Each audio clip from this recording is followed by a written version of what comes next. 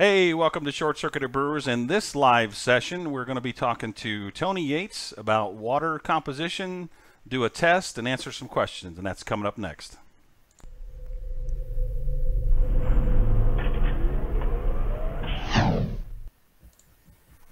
Hey, welcome again to the live stream. Just kind of let you know what we're going to be doing. We're going to be doing a water test, and we're going to be answering some questions.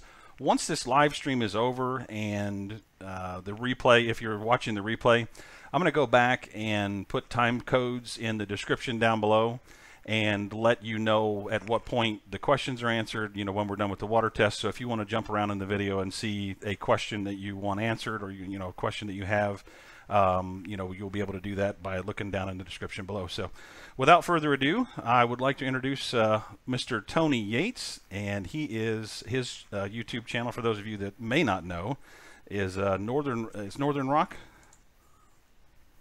Brewery. It's actually just Toaster 321. Okay. It's old school. What's your YouTube channel name for when your logo comes up?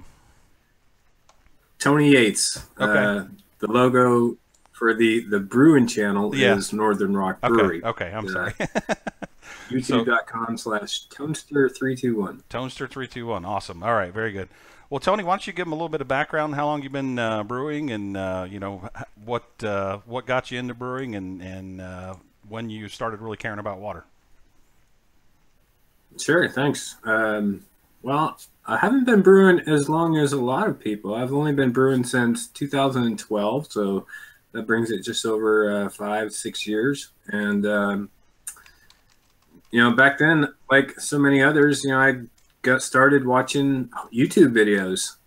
Started off with a canned kit that I got locally in a grocery store, and started from there.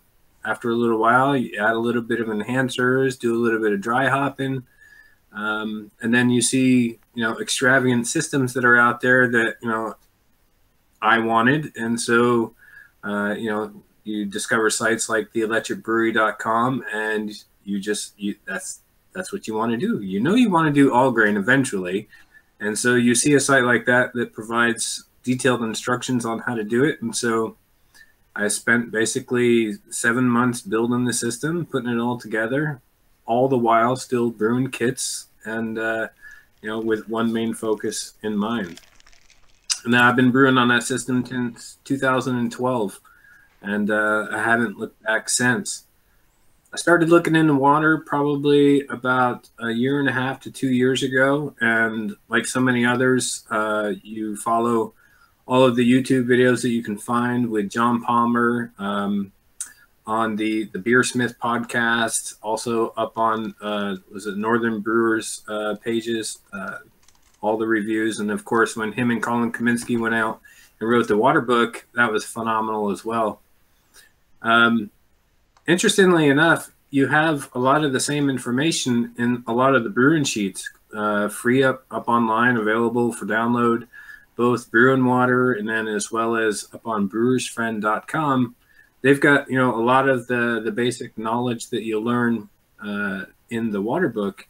So I read those after the fact, after I read the water book, and pretty much it says the same thing, but I think we're like creatures of habit. The more and more we do something, the better we get at it, and the more that it sort of sinks in, and all the lights sort of start to flicker on, and then you get how things work and how things are constructed. But yeah, that's me. That's my brewing history, and that's how I got interested in water. I like how things work. Yeah, I mean, that's awesome. So, I've been dabbling with a little bit of water adjustments myself. I do make some water adjustments here and there, but, in preparation for this live session, you and I had some discussions, and one of those things that, I didn't realize was that the water changes so much over a period of time. In the wintertime, it might be a little different than the summertime. In the spring and the fall, you have more runoff or whatever. And, with that being the case, it's really important that you get your water tested frequently, either through a kit like we're going to demo here, or by sending it off and having some lab analyze it. The lab analysis is pretty expensive in my experience. It's usually like $35–40 in the U.S. here. I don't know what it is where you are over in Sweden, but you know, it's one of those things where it's like it gets costly, and a kit like this is fairly you know, cost effective when you look at you can do multiple tests. But you know, kind of give me a little bit of explanation as to, you know, how often somebody might want to test their water, and you know, and would you track it and kind of use that as a standard? What would you do with that? No, it's a good question. I'll just back up a little bit. Where when I actually ordered the Brew Lab online from an American website, had it shipped here. As I started to read the water book, so in anticipation of understanding the water, then I wanted the ability to test it. And then, of course, once I did test it, and that helped me get to understand the concepts and all the moving parts as I was reading the book, I was able to play around and see how these things work. But fundamentally, the Brew Lab is a titration kit, so it allows you to use the different chemicals that it ships with in order to do titration. So basically taking values or pHs values of concentrations of these ions in the water, and then using acid or different types of liquids to bring them to another value that will then change the color and give you an indication of what's going on. So it makes it really, really easy to figure out how this stuff works. When I started using it and I got my very first water report using it, it was dead simple, very easy, hard to get wrong, actually. There was only one question I remember at the time that I had, and it was about a little bit of things. I'll point it out as we go through the test today. Okay. When it comes to alkalinity, I didn't know. Yeah, alkalinity is one of those things that are a little bit disturbing, because you don't know if is this residual alkalinity or total alkalinity. There are a few different types of alkalinity words that are thrown around, and so I kind of questioned that during my actually water video. And John Palmer actually responded on the video, and I didn't said, okay, that's total alkalinity. I'll point that out later, but yeah. I remember watching your test of it and seeing you go, okay, I don't know if it's total alkalinity or residual alkalinity, because I watched through your whole video of using the kit, and it was, I remember you having that kind of a question there. So that was one of the things I was going to ask. So we'll cover that as we go along. Yeah. And then, so I let time go, and I remember as winter came on, I went ahead and tested the water again, and the values had changed. Not dramatically, but they had changed enough. And I thought that was kind of interesting. And as the weeks passed, I got more and more people asking me about the water tests and the results for my area and people that lived in my area. And then I had offered in the videos to, if people wanted to send me their water, I would be, you know, more than happy to test it for them. And so I did. I ended up testing around 12 different water sources around here in Norway and a couple out of Sweden, and the results were fairly close, but some of them, there was a couple of outliers that were significantly different based on the water sources. There was a couple different well sources, rather than just normal city water. But all pretty much soft water over here, so it was kind of interesting. But it changes anywhere between 10 to 30 parts per million here. It's really not a huge amount, but it's interesting to see those changes as they occur, differences between summer and winter. And then you can also, I think you can see changes quarterly, depending on rainfall and, you know, dryness, things like that. And a quick correction, by the way, and that's what interests me too, was in Ohio here we use salt on the roads. Now, do they use salt in Norway, not Sweden, by the way? I want to correct myself. Somebody corrected me on the chat there. Do they use salt over there to treat the roads, and does that, you know, go into the water supply and change the composition? Not around where I live. Salt's not a big way to get rid of the snow. Most of the plows over here which was kind of interesting, just sort of a bit of a side note, is a lot of the local farmers, huge tractors with plows. And so that's what you see out on the road most of the time. There are a few local community big trucks, you know, with plows, but those are far and few in between. Most of the people live in little rural communities, and most of the local farmers are out plowing the streets. And they don't use salt on the back of their things. I got you. Yeah, I guess, you know, we're sissies over here. We're not used to as much snow as you guys get, because I've seen some pictures of your hikes and everything. I'm like, that's a lot of snow. So, well, let's get into doing the test on this. And I just want to say hey to a couple of people: new to Homebrew Tom, AJ, Jim from Craft Malt Direct, Stefan Brigg, Jamie Strada. We see all you guys. I'm watching the chat periodically here. I'm going to be doing a test on the water. Hey, Peter. And, you know, Tony's going to kind of walk me through it a little bit, and I'll show the test on the camera over here. I'll show you the vials and everything as we do it, so we can see the water change. Hey, Larry. And we'll just go through it, and I'll need to make some notes and probably do a little bit of math at some point here. So I guess we'll wing it, and we'll get it done. All right, so the first thing that we want to do, or if you take the kit as an overall, first you did ask me about this, and I will come back to it. The price for this kit, specifically this kit, is well worth it. If you can get more, but they say minimum you can get at least 50 tests out of it. And I tell you what, the kit pays for itself as soon as you start doing tests for other people, because you do a test for other people, they'll give you a beer or two at least. Yeah. And hey, you know, yeah, exactly. Pay for itself. Over here in Norway, to do a local test, to get my water tested locally, one time was around $150. No way was I going to do that. So this kit paid for that, and I've used it several times since then. So right. Okay, for the kit itself, so what we want to do is we want to basically get out about 4 different things, really. We want hardness, we want alkalinity, and then we also want chloride and sulfite. And then from those values, we'll do a little bit of math at the end in order to get the sodium. So hardness, alkalinity, sulfate, and chloride, and then we'll do some math to get the sodium. Okay. And then I got a nice little sheet out there for you to use in order to automatically calculate those values for you. I'll share that with you. And then just a side note too, if you don't mind, I will leave a link to both the kit that we're using down in the description. I think it may already be there, but if it's not, I'll add it, and then I'll add a link to Tony's calculator so you guys can use that as well. So for what's our first test, Tony? It's going to be total hardness. So let's go ahead and I'll bring that up on my screen so that everyone can see it. Okay. Here we go.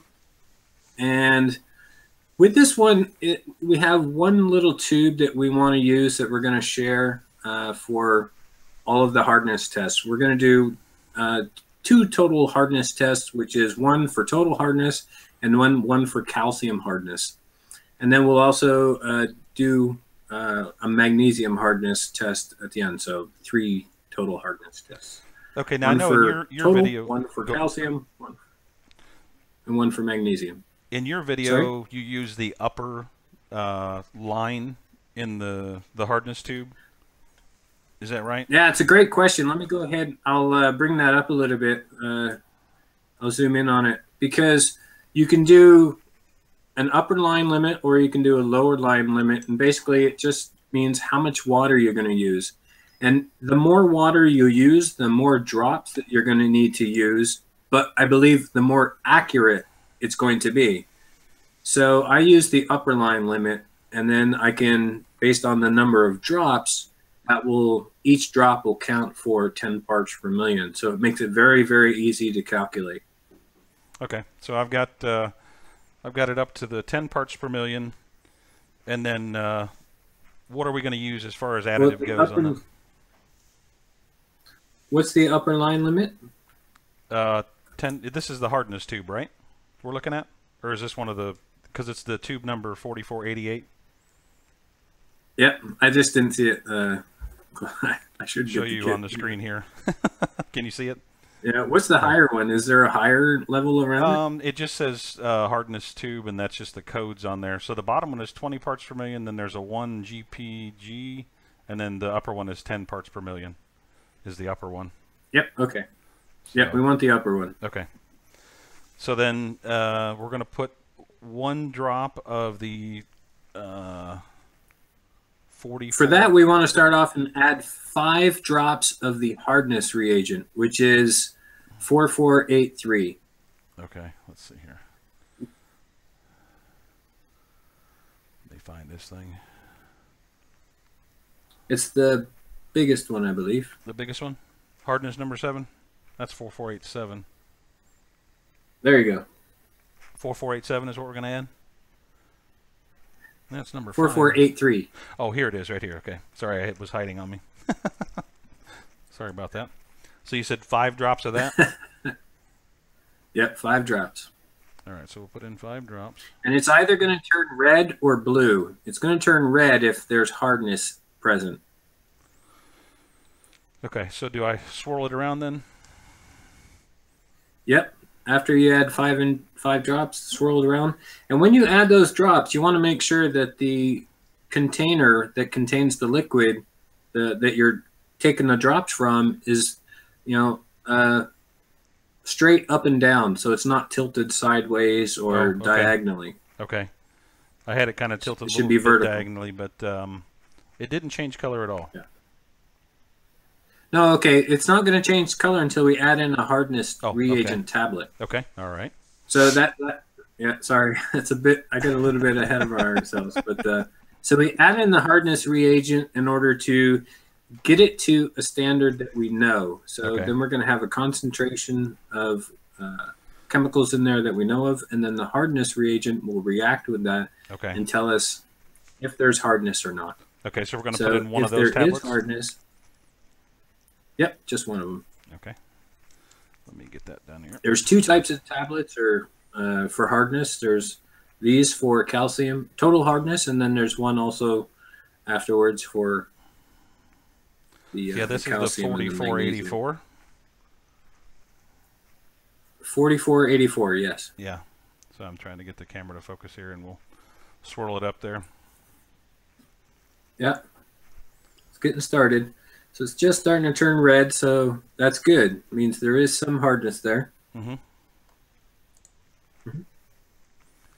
And it looks like we're about completely dissolved from what I can see here.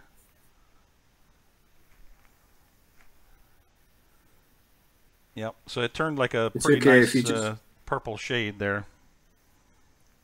Yeah. All right. If you give it just another like 30 seconds or so, should be fine. Okay. It'll all so that's good. There. Yep. Okay. All right. Very good. If it turned blue, then that would mean that you had no hardness at all. So that'd be good for samples. Let me move this back a little bit here. So there we can see the color of it. And okay, so now what's our next step here? Now we want the hardness reagent, the 4487. That's the large one. The largest bottle. Okay, I got you. So we're going to add 1 drop at a time and swirl. And each drop represents 10 parts per million. So we want to keep track of how many number of drops that we put in for it to change from red to blue. All right. Well, let's go ahead and show that on the camera. 1. Oh, yeah. All right, so I put in 1 already. Okay, and then you want to put in a drop and then swirl it around. And then just give it a good swirl. And basically, it says in the book, give it a good swirl. And if it changes color, make sure that it stays changed for at least 20 seconds. Okay. Or 30 seconds. All right. So now we'll put 2. Yep. So this will be number 3. Straight up and down? Yep. Swirl it around. Not seeing any color change just yet. on it. No. So do number 4. It will be obvious because it'll go like a little bit purple first, I believe. Yeah, I remember seeing when you were doing the test over at Thomas the Hop Rod Garage that I saw it turn really interestingly blue. So this will be number 5.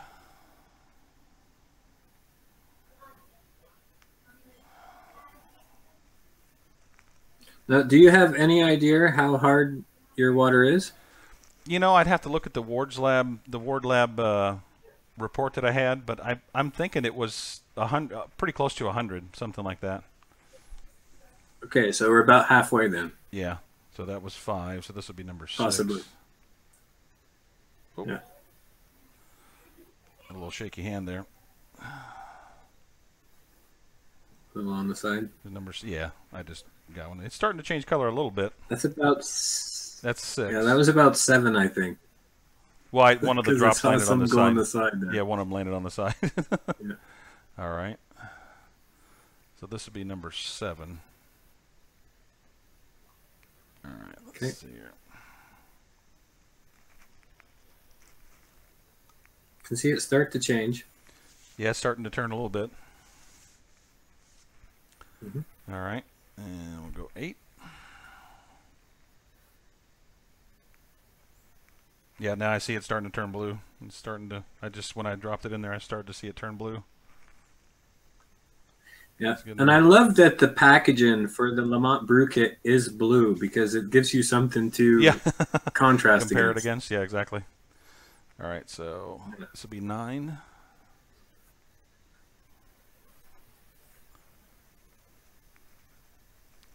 Yeah, my water's it has been pretty hard. I'm thinking it was like 100, 115 or something like that. I think it was. So yeah, it's still purple. It hasn't turned that royal blue yet. So yeah, gotta keep going. Yep. This will be 10. Yeah, I see it's starting to swirl a little blue now. There it's going. It's still not quite blue though.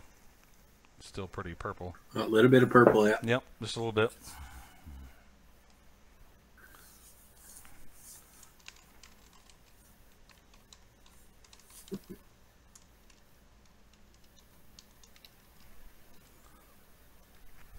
All right, and this will be 11. Okay.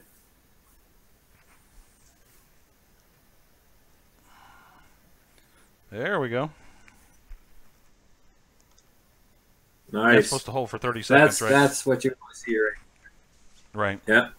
That's definitely the blue that you want. Okay, so we had 11. Boom. I'm gonna. All right, 11 it is. I'm gonna do a little notepad here so I can keep track of this. So then 11, then we're gonna multiply that number. What are we multiplying that by? By 10. We're gonna multiply that by 10. Yep. Okay. If we use the upper line, then we'll multiply that by 10. So that'll be 110. Now, if we were to use the lower line, then we multiply it by 20. Okay. So I think using the upper line, you have to use a little bit more chemical, but at the same time, you get more precision. Yeah, that's what I was thinking too. With the upper line, you're getting more of a better sample. So, yep. Let's So see. using that, then you say, okay, multiply that by 10, and then that will give you total parts per million as calcium carbonate. Okay. So the CaCO3. That's right. All right. Okay. So moving on, what's the next one we're going to do? Now we want to differentiate between total hardness, and we want to pick out just the calcium hardness. Okay. So what we're going to do is clean out that same tube Okay. and refill it back up to the top line. All right, hang on just a second.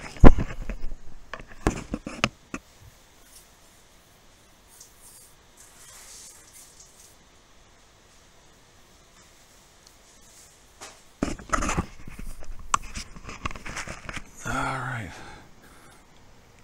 Thanks for watching, everybody. We certainly appreciate it, and hopefully this is educational for everyone. We're going to get to some questions here in a little bit. Just wanted to run through this real quick and get a number. So, all right. You still there, Tony? All right. Yep, I'm Okay. right here. Okay. So, Go ahead. samples filled back up. Yep.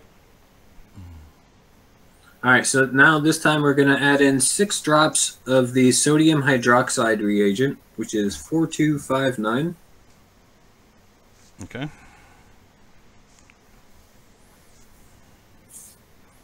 So that'd be the 4259, which is that one there. So you said 5 drops of that, or 6 drops? 6 drops. Okay. All right. Let me get that. 1, 2, 3, 4, 5, and 6. All right. So now we need the calcium hardness indicator tablet. We do. That would be the 5250. Okay, got that.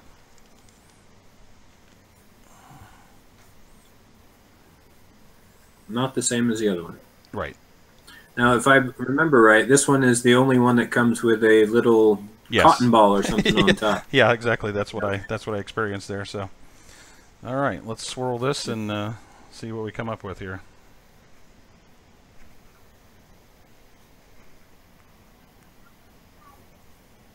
Yeah. Looking nice and red.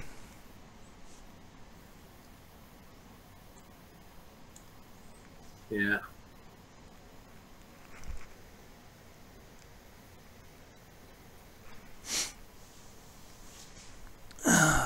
Good. All right. Okay, so that looks pretty dissolved from what I can see there. Looking pretty good. Yeah, I really like that light that you got there. Yeah, it shows the color pretty well. So now we're going to use the same hardness reagent we had before from the biggest bottle, okay, the number 4487. Okay. Yep. Same procedure as last time. Each drop accounts for 10 parts per million. Okay. All right, so we do 1 drop and swirl. Yep. 1 drop and swirl. All right. We got some reaction, looks like already.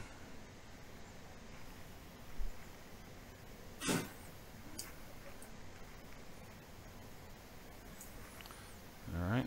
I don't think it's going to take... I would be very surprised if you had... well, I don't know. I guess depending. But out of 110 parts per million of total hardness, if you came out with just 20 parts per million of calcium, that would be very surprising. Yeah, that would be a little weird, wouldn't it? Since calcium equates to some hardness. All right. This will be number 3. All right. It's starting to turn. Still a little purple though. Yeah. All right. This will be number 4. Yeah. Still a ways to go.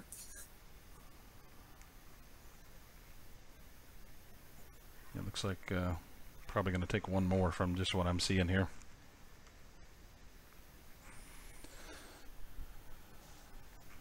That's good purple. All right. That's number 5. And yep, I think that. Boy, it looks like it's still a little purple though, from what I can see. Yeah, give it 30 seconds. Yep. See if it changes any colors at all. It's nice. Still Yeah, more purple than blue. Yep, it kind of rolled back to purple a little bit. So, be 6.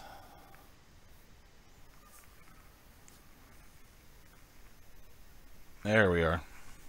Well, you can see the change like almost immediately when it changes. Crazy blue. Awesome. Let's just give it. Let's give it a little bit more time. Okay. I'll swirl it a little bit more. But yeah, it's nice that you can see that definition. Yeah. Looks like it almost wants to roll back a little purple, doesn't it? At least it does on my end, anyways. Yeah. Yeah, it didn't stay quite that brilliant blue color. Kind of rolled. It's rolled back to purple now. If you can kind of see. I can see. I have a monitor up, so I can see you coming off on the screen, and I do see it's more blue than it was purple. Yeah. But it's not quite as blue as the other one was. No. Actually, yeah, it's if you want to add in change. one, yeah, I'll do one more. So what is that? 7? This will be 7. Yeah. Yeah.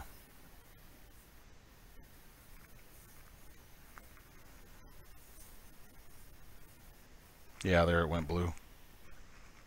Yeah, that's definitely blue again. We'll let it sit for a little bit. Yes, that's more brilliant blue. Yeah. Mm-hmm. Okay, I'll accept that. So let's call that one 7 then. Okay. And so then that would basically mean out of 110 parts per million, then you have 70 parts per million as calcium carbonate that is calcium. Okay.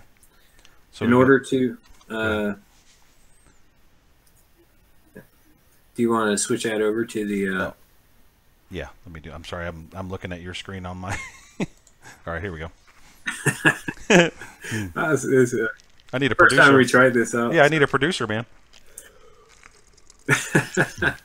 So, in order to determine that, then we say, okay, we're using the upper line, so we need to multiply the 7 times 10. That gives us 70. Right. So that record our calcium hardness as 70 parts per million as calcium carbonate.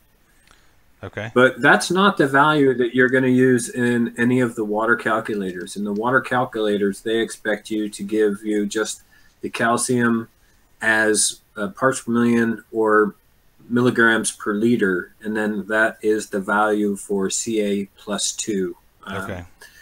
In order to get that, you take the 70 and multiply that by 0.4, and that will give you the value to use in the calculators.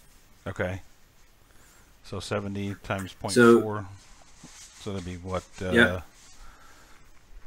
What is that? Get that right here. So that would be by 0.4. That gives you 28. 28. And what is that value? That's the calcium? As magnesium. That's the calcium, yes. Okay. So that's calcium milligrams per liter, okay, or just parts per million. Okay. All right. Yeah. All right. Very and good. Then below that, we'll see you can deduce what the magnesium is. So you take your total hardness value, which was 110 parts per million, minus the 70, and then that gives you the total calcium as parts per million as calcium carbonate, which is 40. Okay. And that's 40 parts per million as calcium carbonate, but that, again, that's not the value you want to use on most of the water calculators. For that, you want to use the magnesium milligrams per liter. Okay. So in order to get that, you take the 40 and multiply it by 0.24, and that will give you 9.6. Okay, so 9.6, and that's the magnesium?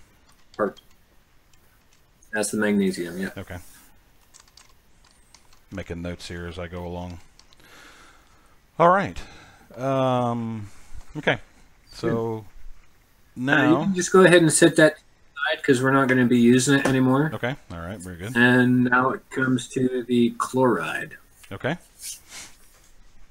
Oop. For the chloride, we want to use the bigger 715 tube. It's got a cap on top. We can just take that cap off. Okay. We want to fill it up to the 25 milliliter mark. Okay. So that, again, we can have a better resolution. Okay. The best resolution. And then we're going to get that up to 25 milliliters.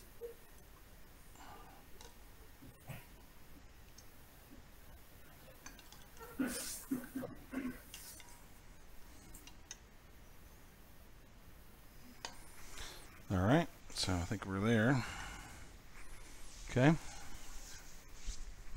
What's next? All right, and then we want to add in 5 drops of the chloride reagent, 4069. Okay. 5 drops. Chloride reagent. And that's the 5069 you said? 4069. 4069. Okay, there it is, 4069E. All right, and so how many drops of it? 5 drops? 5. Okay, all right, let me shake this up a little bit. Straight up and down. 1, 2, 3, 4, 5. Mm-hmm. Looks like a lightsaber. It will turn. Yeah, it will stay yellow or like a very light orangey color. Okay, all right. Mm-hmm. Now we're going to put the silver nitrate in there. Right. So the silver nitrate, the 3824. Mm-hmm. Got it. And again, same procedure as last time. Each drop is going to account for 10 parts per million. Okay. And so 1 drop and swirl. It's going to change color. Yeah, it's going to change color from yellow to a brown, orange brown, right. Orangish brown color. Ooh.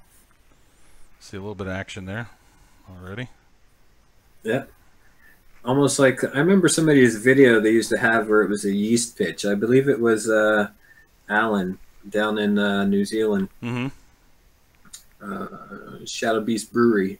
The beginning of his video, he started off by dropping, it was a yeast pitch. I don't know if it was in cider or beer, but you had that same effect. Yeah. It was always really nice and cool. Yeah. So we got... that was 1. 2. It's awful bright, actually. It's hard to see. There we go. Kind of hold it back so you can see it a little better. There it is. Yeah, there we go. So we'll give it a little swirl here. Still pretty yellow. Yeah. All right. It'll be more orange brown than that for sure. 3. Oh wow, that was a big, wild looking drop there. It's starting to get there. It's still going back to yellow though. Yep. It's getting there. So that's 3. Go. Another one. All right, one more. That'll be 4. Oh wow. Yeah, that definitely had some effect on it for sure.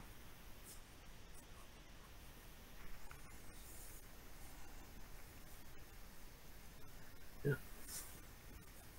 Looking like a shandy now. Yeah, it's going to take more than that. Yep. I see a 5 in our future.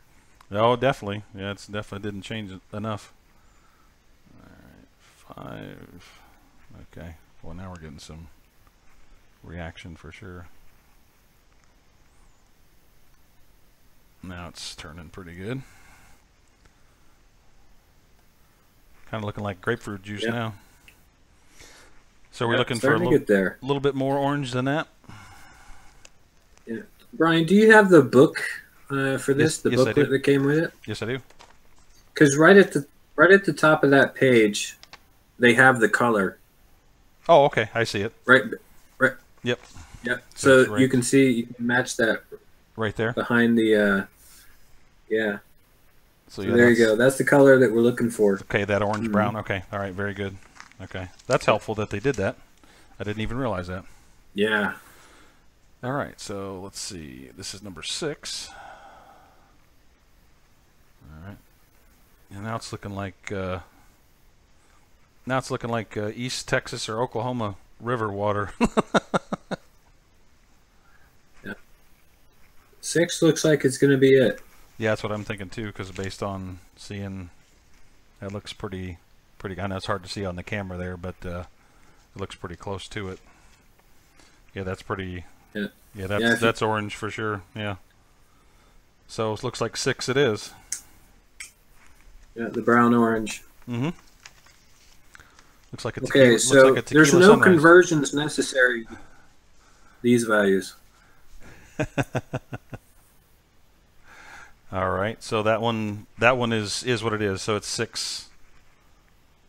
We're going to multiply that by 10. That would be so it'd 60. So we still have to multiply it by 10. Okay, so 60, and that is what is that figure?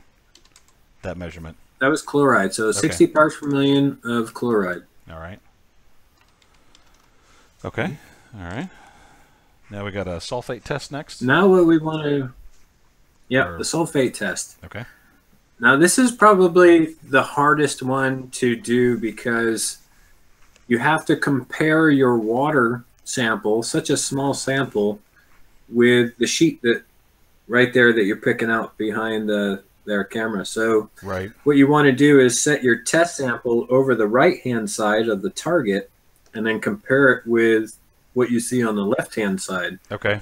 So if you have, let's say, 150 parts per million of sulfate, when you look directly down in the tube after the tablet's dissolved, it will come out looking gray. Okay.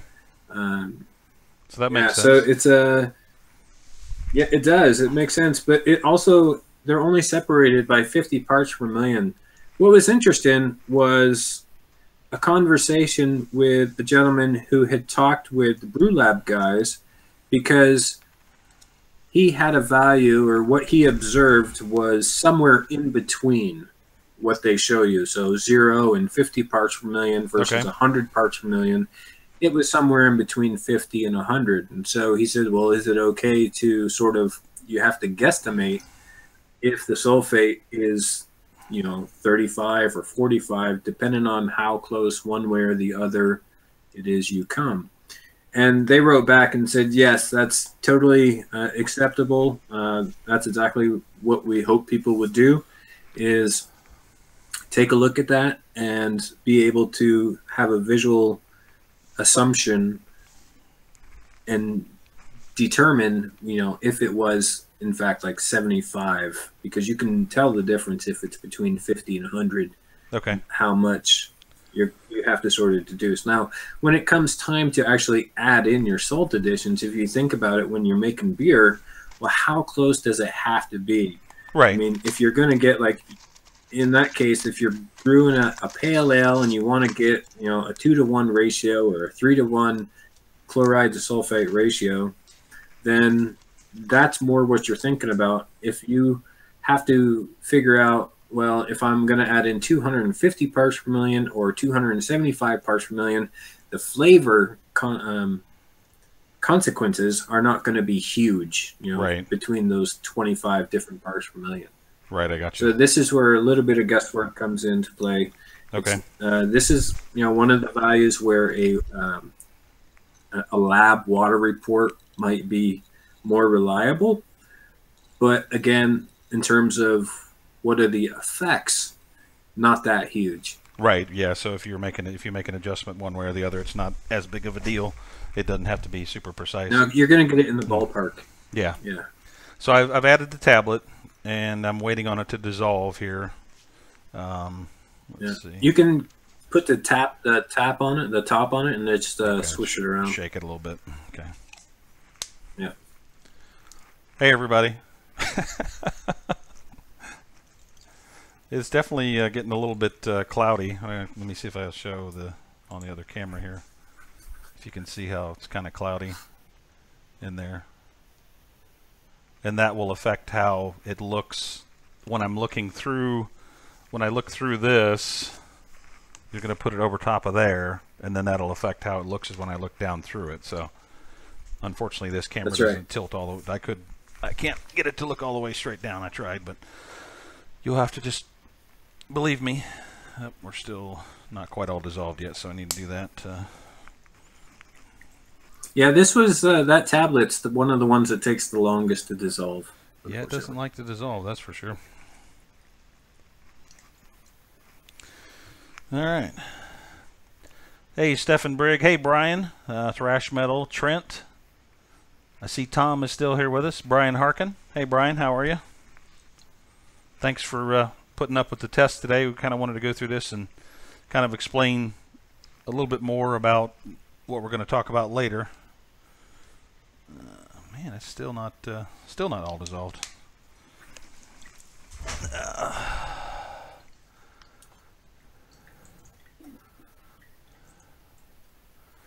Yeah, no kidding, Brian. I'm glad you could make it too. Let's see here. I think I about got it. It's definitely a real pain. That's for sure. Yeah, no, I think we about got it now. So, all right, let me take a look over the tube here.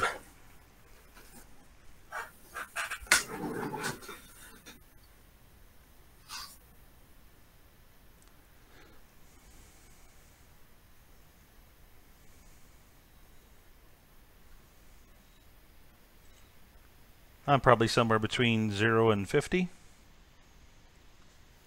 I'm thinking. Now, this is where you have to guesstimate. If you're closer to 50, then would you say it's like 35 or 45? Yeah, probably somewhere. Yeah, I'm going to say probably 40, because it's not that far off of. Let me see. I'm going to shine a light down in here. Yeah, it's probably. Wait a minute. Let me look at this.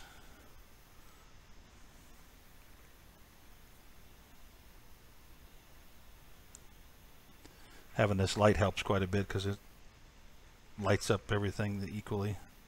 I think it's probably about 45 from what I'm seeing. Something like that. All right. So there's that. Okay. Yeah, that's probably one of the hardest ones to do. So yeah, because it's kind of subjective.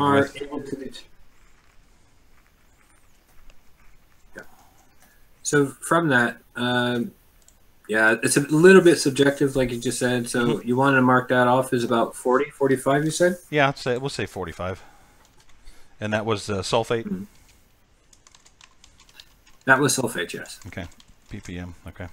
That'll be about 40 parts per million. Alrighty. Hey, Henry. All right, so then the next is our alkalinity. Is that right? Total alkalinity comes next, yes. Okay. All right, I noticed you said total alkalinity. Yep. All right, so that one is going to be... So this one we use the same vial from test to test, right? That's right, yeah. The bigger 715 vial, okay. The plastic one that comes with a cap. You can just leave the cap off. Okay, we'll fill that one and up then to the 25. We're going to add in the... Yep, 25 milliliters of water. All right. And then we'll add in 3 drops of the total alkalinity indicator, which will turn the solution green. Okay. Let me turn our lab camera back on here. All right, so then we've got total alkalinity indicator. Okay, and that is the part number 2786? 2786. Okay, very good. All right, so 3 drops of that? Yes. Okay. We're going to be getting to some questions here in just a little bit. We're getting pretty close to the end of the test here, so. All right. 1, 2, 3. Okay. Isn't that pretty? Like a turquoise color. I'm telling you, this water kit, for the effects that you get, it's worth the price. Right, exactly. You think you're a scientist or something. Right. And I am not being endorsed at all for this product. Yeah, right, exactly. Just, I enjoy it that much. Yeah, I know. He's a water geek, ladies and gentlemen, or a water nerd, one of the two. I don't know. Okay, so then we're going to go for the good old sulfuric acid. We are. Just a quick little note that I know some people had commented on this in the past where they said, I thought it was supposed to be green, but it looked more turquoise than green. And in fact, it does come out looking a little bit more turquoise than green, but that's okay. At least you get the color indicator set and it's, saturated to what it is, so that right now what we're going to be doing is adding in the sulfuric acid, which will then change the color from whatever it is to red, and that will be pretty clear once we do it. So yeah, and just a quick note on if it doesn't look that green, go ahead. If it doesn't look as green as what the green as they show in the booklet, I mean, don't let that alarm you. This is what it should look like, and that's totally fine. And just a quick note on this particular chemical, it is very caustic, or basically will burn the crap out of you, so you don't want to drop it on your skin.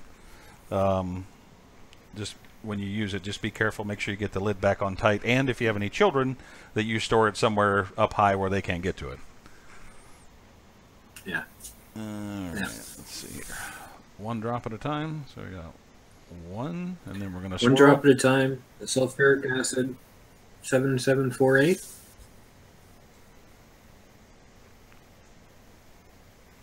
Let it set for a second. All right.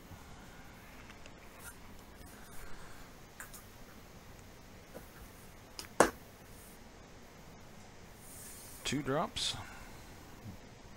Not seeing any real change to it yet. Does it happen pretty quick, Tony, with this particular test? Well, that one, yeah, you'll see with the next one. With the third one, it will start to change, and it will hold there for half a second or so, and then it will change back, and you know you're getting a little bit close. All right, very good. 3. Yeah. This one, I think, is a little bit better in terms of there's no purple. You know, you don't sort of need to deduce it's a clear difference between what this color is, the green aqua, versus the red that you're looking for. Okay, so that was 3, and we've got no change, so we'll have to go 4.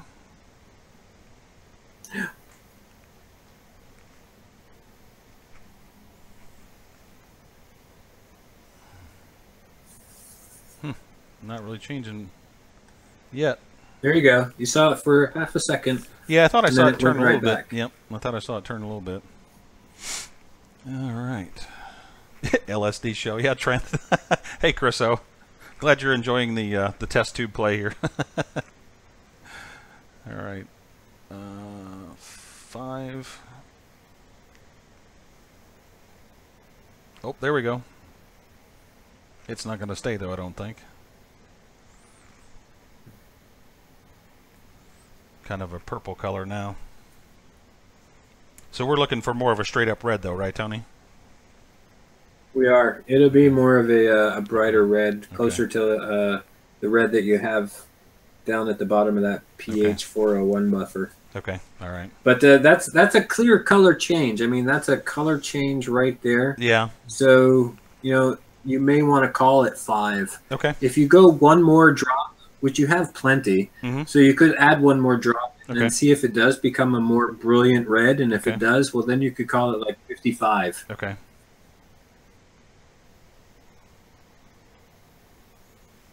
Because it's no longer that aqua color. Yeah, there it turned. That's clear. Now it's red. It's red now. And now you get red like that pH 4 buffer. Yep. And so, boom. If you want to call it 55 or 60, I mean, yeah, probably either between the two, or, because it changed the color already once. I mean, it did change the color, so you're right in the ballpark. Yeah.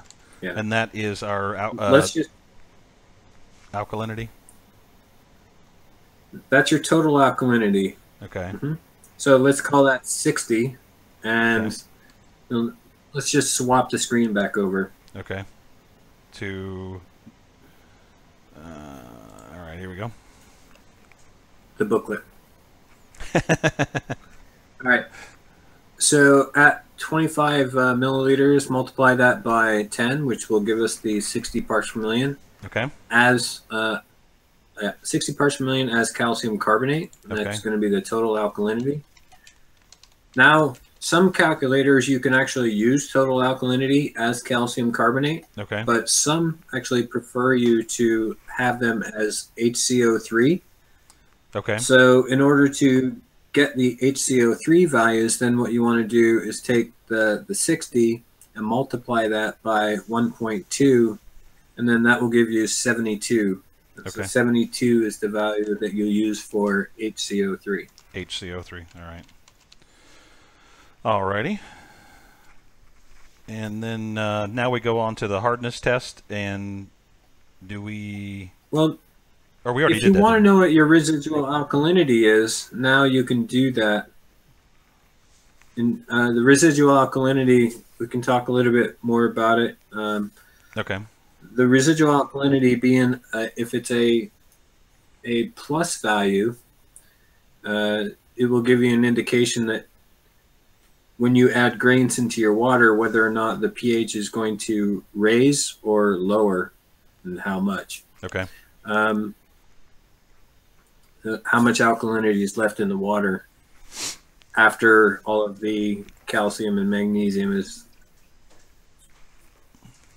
Okay. So then, should we? What test should we reacted proceed? with the other ions? What test should we proceed to after this? After this comes the sodium. So then it comes the calculations based on all of the other values that we've received so far. Okay. So for the residual alkalinity,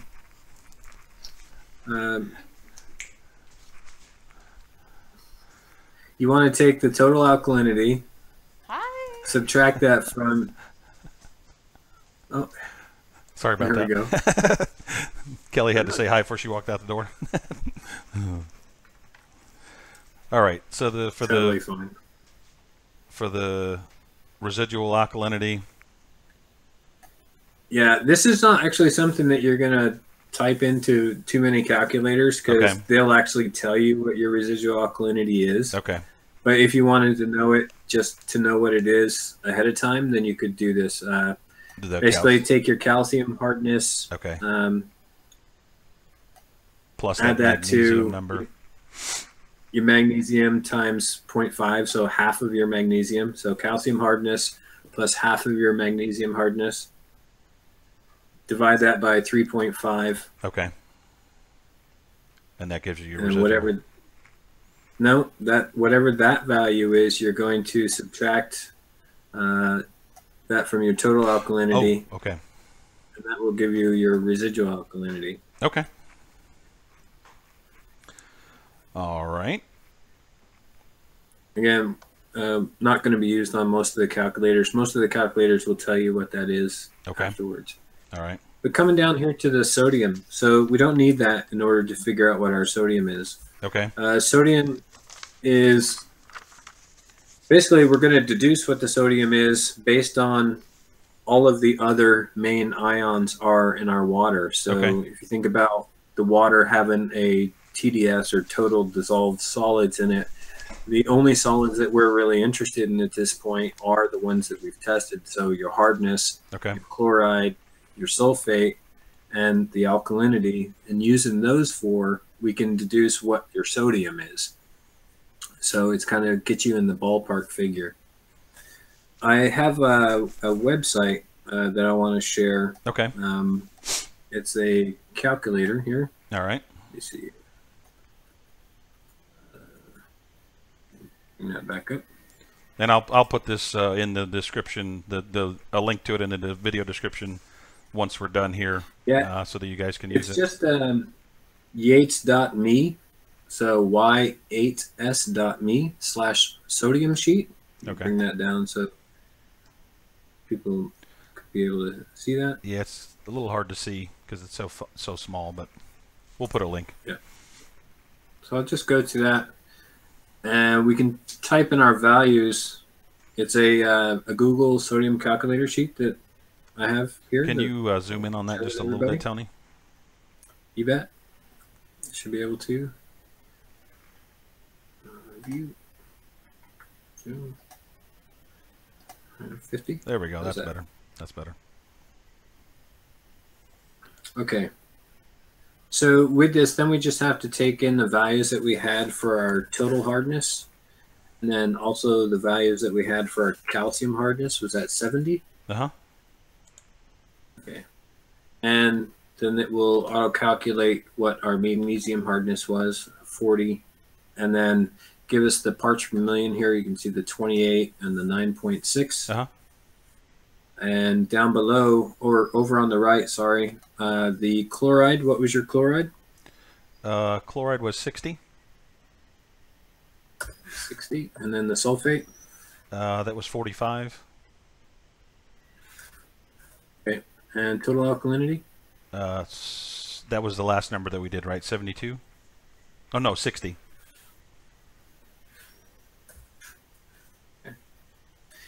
Okay, and then you can see over here the sodium being the result of that calculation, 37.99.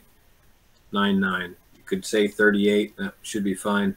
But as 37.99, you can see our ion balance is 0.01, which is what you want. You want to get this ion balance as close as possible to 0. Okay. Basically meaning that your water report is balanced. Right. So you have the same amount of cations as you do for your anions. And so then this will basically validate or verify that your water report is correct for your water source. So then you could write down your sodium value for 37.99. I just made it 38 to make it easy. Great. And coming back to the water report. So basically that water calculator just takes the chloride, the sulfate, the alkalinity, figures out that for your negative ions or your anions, and then you use your total hardness to calculate your cations, and that will tell you what your sodium value is, or your sodium, which is also part of your cations. Okay. All right. So then, that's it. And then go ahead.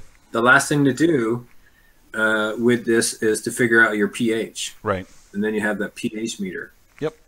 So I just so happen to have one right here, and let me switch over to the view here. All right, so I've got this is the EcoTester pH2 model, and this is actually I was looking through some literature in the Lamotte Brew Labs, and this was one of the testers that they had recommended before they came out with their own. So I'll go ahead and turn this thing on, and we'll do a pH test. Got a little. Is there a particular? I mean, do you need a bigger? Does the sample just need to cover the what is it called? Not the electrode. What is it called? The sensor. Well, yeah, it is but the electrode. So on the end of the pH meter, yeah. Okay. All right. You bet. Okay. So we'll got a sample here of water, and we'll drop this in there and swirl it around a little bit.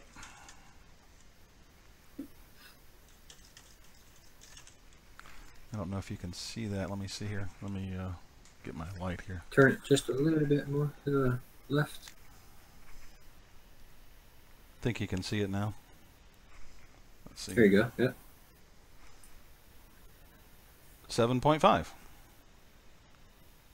So there's what my pH is. It was calibrated like about a week ago, so I feel like it's good as far as the numbers go. And that's another thing too. If you want to talk to them about calibrating their pH meter if they get one. Yeah, I was just gonna say something about that when you just said that. Okay, I calibrated this about a week ago, and really, it's gonna be based on your experience because, as I understand it, different pH meters will hold their calibration for different periods of time. Mm-hmm. So I calibrate mine pretty much every brew day when I test my water ahead of time. So, but then again, that's like once or twice a month normally. So that's okay. If you're using your pH meter every day, then you can, if you're calibrating it every week, you can see how far out of calibration it becomes. And of course, you're going to want to calibrate it as much as is required in order to get consistent values based on your readings. Right. So, and they make a couple of different calibration solutions. The two that I use is 7 and 4. They make I guess they make more than that even, but another level would be 10. But you calibrate yours between that 7 and 4 as well, or what do you usually? The reason why is because you have 4, you have 7, you have 10. And the reason why most brewers only calibrate between 4 and 7 is because the water that you're actually testing is between those values. Okay. Now, if you were doing some sort of water analysis and your water was more often than not between 7 and 10, then you would want to use the 7 and 10 calibration in order to get it, tighter calibrations within that range. Yeah, so if you had a higher pH that was over 7, then you'd want to calibrate it between those two numbers rather than a 4 and a 7.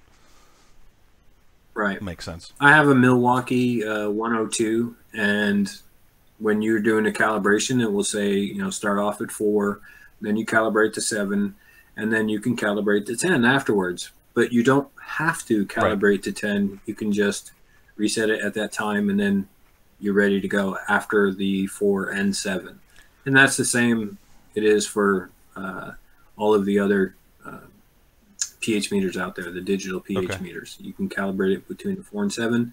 That'll be within the range, the most accurate for within the range that you're going to be using it for. Yeah, and this one's interesting because it just you put it in the solution, the 4, and then when it reaches 4, you just hit enter. It locks in that figure, and then when you put it in the 7, and when it reaches 7, you hit that figure. When it stabilizes, you hit that.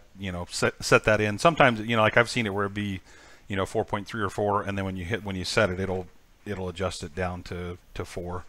But it's pretty basic. But I mean, it's worked really well for me. I haven't used it a ton, but yeah, it works pretty well. So yeah, Trent, pizza. I've had 3 different pH meters. Mm-hmm.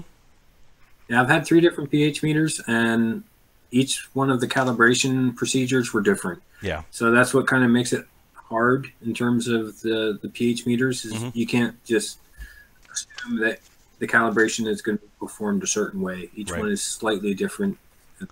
Consult your manufacturer's instructions. You have to read them. Yeah. All right. Well, let's get into, I'm sure that a lot of people are watching this and their heads kind of swimming. I know, I know a little bit about it, and mine is kind of like, ooh, doing all this stuff. So let's talk about, okay, now that we have the numbers, what do we do to put that into practice? And maybe we could look at, so like let's say with my water profile, and we don't have it plugged into a calculator at all, but just looking at the quick overview that you see, what would be like an initial first step for me to start for doing like an IPA? Well, I'll take you through what I would do. So using your values, let's go ahead and plug those into a calculator and apply what we've just learned. Okay. So I'm going to go ahead and switch over into screen, and I'll try and bump up the resolution for you. Okay. Yeah, see if you can scroll a little bit to the, there, a little bit more if you can. Over here? There we go. Yep. Try and get there we go. center. Pretty good now. Okay. So this is John Palmer's Brew and Water Adjustment app, which is what I'll initially use just to sort of get the values in a ballpark. I really like this one best because you choose a different beer style, and these are all the BJCP styles that are out there. If I choose a different style, it automatically gives me the recommended water ion concentrations for that beer style. And each one of these recommendations are straight up out of his book. So I think it's a win-win. It's for free. It's available for download on his website, howtobrew.com. We can post a link to that later in the description of this video. So then we go down to step number 2 here, and that's where we put in our source water data. So if you'll read me off the values that you had for calcium as milligrams per liter. Okay, that was 70 parts per million. Wait a minute, because we did the conversion on it. It was 70, and then we wound up with 28. Is what we wound up with. 28. Actually, I have them right here behind me, so I can just go ahead and take those off there. So yeah. All right. So knowing what those values are, I get 28 parts per million for the calcium, and then 9.6 for the magnesium. The alkalinity, here you can select either as calcium carbonate or the bicarbonate values. So this is going to be total alkalinity, and our total alkalinity, that was 60, if I'm not mistaken. Let me move that. Yep, 60. Sulfate was 45. Sorry, I keep moving that around. It's all right. Nobody's getting sick watching this. Yeah, they're all seasick now. Chloride was 60. Sodium was 37.99. Michael Smith says the he water loves your pH water you said series, it's- by the way, Tony. Hey, thanks. Appreciate it. So then I set the water pH 7.5. Okay. And here's what I like about John, calculator right there up in the front tells me that the cations and the anion summary equals each other. So it's a balanced water report. Okay. Gives me my residual alkalinity right there as 34. So then I know if I put in just some base grains into a solution, then that will determine, actually the residual alkalinity in the past used to be used as a way to guesstimate what's the best beer style or beer color that I could target. But that's not necessarily the true anymore. Mm-hmm. And then again, based on my water ions, what's my current sulfate to chloride ratio? Get into other things, but I don't want to get into the details of this water report. Your question was basically, once I have these values, right? How do I go ahead and start to use these values in such a way that makes sense? So now I have my water report values from the Brew Lab test kit. So then I want to punch those into this calculator. And you asked me, let's go ahead and make an IPA. Is that right? An Correct. IPA Yep. Yep. That's that's a popular style. So let's talk about what are we doing to adjust it so that we get a good outcome. So based on that, then I come up to the top and I'll see what John recommends for that style. So what are the ions that we're targeting? So and he has the BJCP styles in there. Yep. Okay. So find IPA, American IPA. Mm-hmm. So based on his recommendations, 50 to 150 parts per million is guidance for magnesium, anywhere between 0 and 30. Okay. Alkalinity between 4 and 120. Sulfate between 1 and 400. Chloride 0 to 100. Sodium less than 100. And alkalinity anywhere between minus 30 and plus 30. So looking at our residual alkalinity, or Brian's, your residual alkalinity coming out at 34, then you're just a little bit above that, which basically means that the pH, your mash pH, may be a little bit too high for this style. Your beer or your water might be a little bit too high in terms of alkalinity for this beer style. So you're probably going to want to use maybe a little bit of acid malt or a little bit of acid in your water to bring that residual alkalinity down within that range, somewhere between negative 30 and plus 30. And that's exactly what I find that I have to do is use some, I usually use lactic acid to bring that residual alkalinity down. Because I don't use a lot of crystal malts in my IPAs usually. I do use some other malts for color, but I don't use as many crystal malts as some people do. But I definitely do have to adjust the pH down, because I'm still, usually when I plugged it into brewing water that I used before, I would be somewhere around 7.6 or something like 7.5, 7.6, something like that. And so I would have to adjust it a little bit. So yeah. So this is where it comes down to personal preference. So now you need to sort of make some judgment calls. You need to say, okay, I know that for good brewing water, my calcium has to be at least 50. So then you're going on the other ions and you say, okay, if I want my calcium to be at least 50 but less than 150, okay, I can get there. How do I get there? Well, the main contributors for those things are your calcium sulfate and your calcium chloride salts. And then there's also things like calcium hydroxide. You don't want to use that, though, in this case, because that would raise your residual alkalinity, because that actually raises your alkalinity. Kind of counteracts what you're trying to do anyways. Right. Yeah, it's going to counteract what you're trying to do. So you know that you're gonna basically come back down. You're going to use either calcium chloride or calcium sulfate in order to raise that calcium level up. So that's going to push up your sulfate levels and your chloride levels simultaneously. So you know that. So once you put that, dial that in, well, then you kind of need to come up with an idea about, well, what do I want my sulfate and chloride values to be? You know, how dry do I want this IPA, which will determine if you're going to add in more sulfate or chloride. You know, if you want it to be, you know, more malt focused, more like maybe towards the English IPA side, then you may want to have those a little bit more balanced, a little bit more towards the 1-to-1 ratio.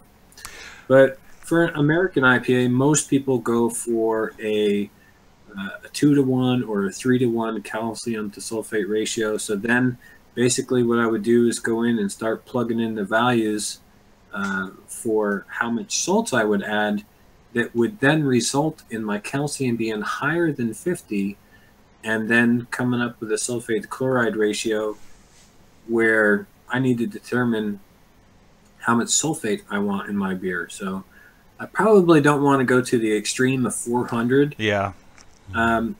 So if I set a medium threshold and say, okay, how about 200? Let's just start off with 200, somewhere right in the middle. And then I'll try and dial in my chloride for 100. So then I would have a 2-to-1 ratio.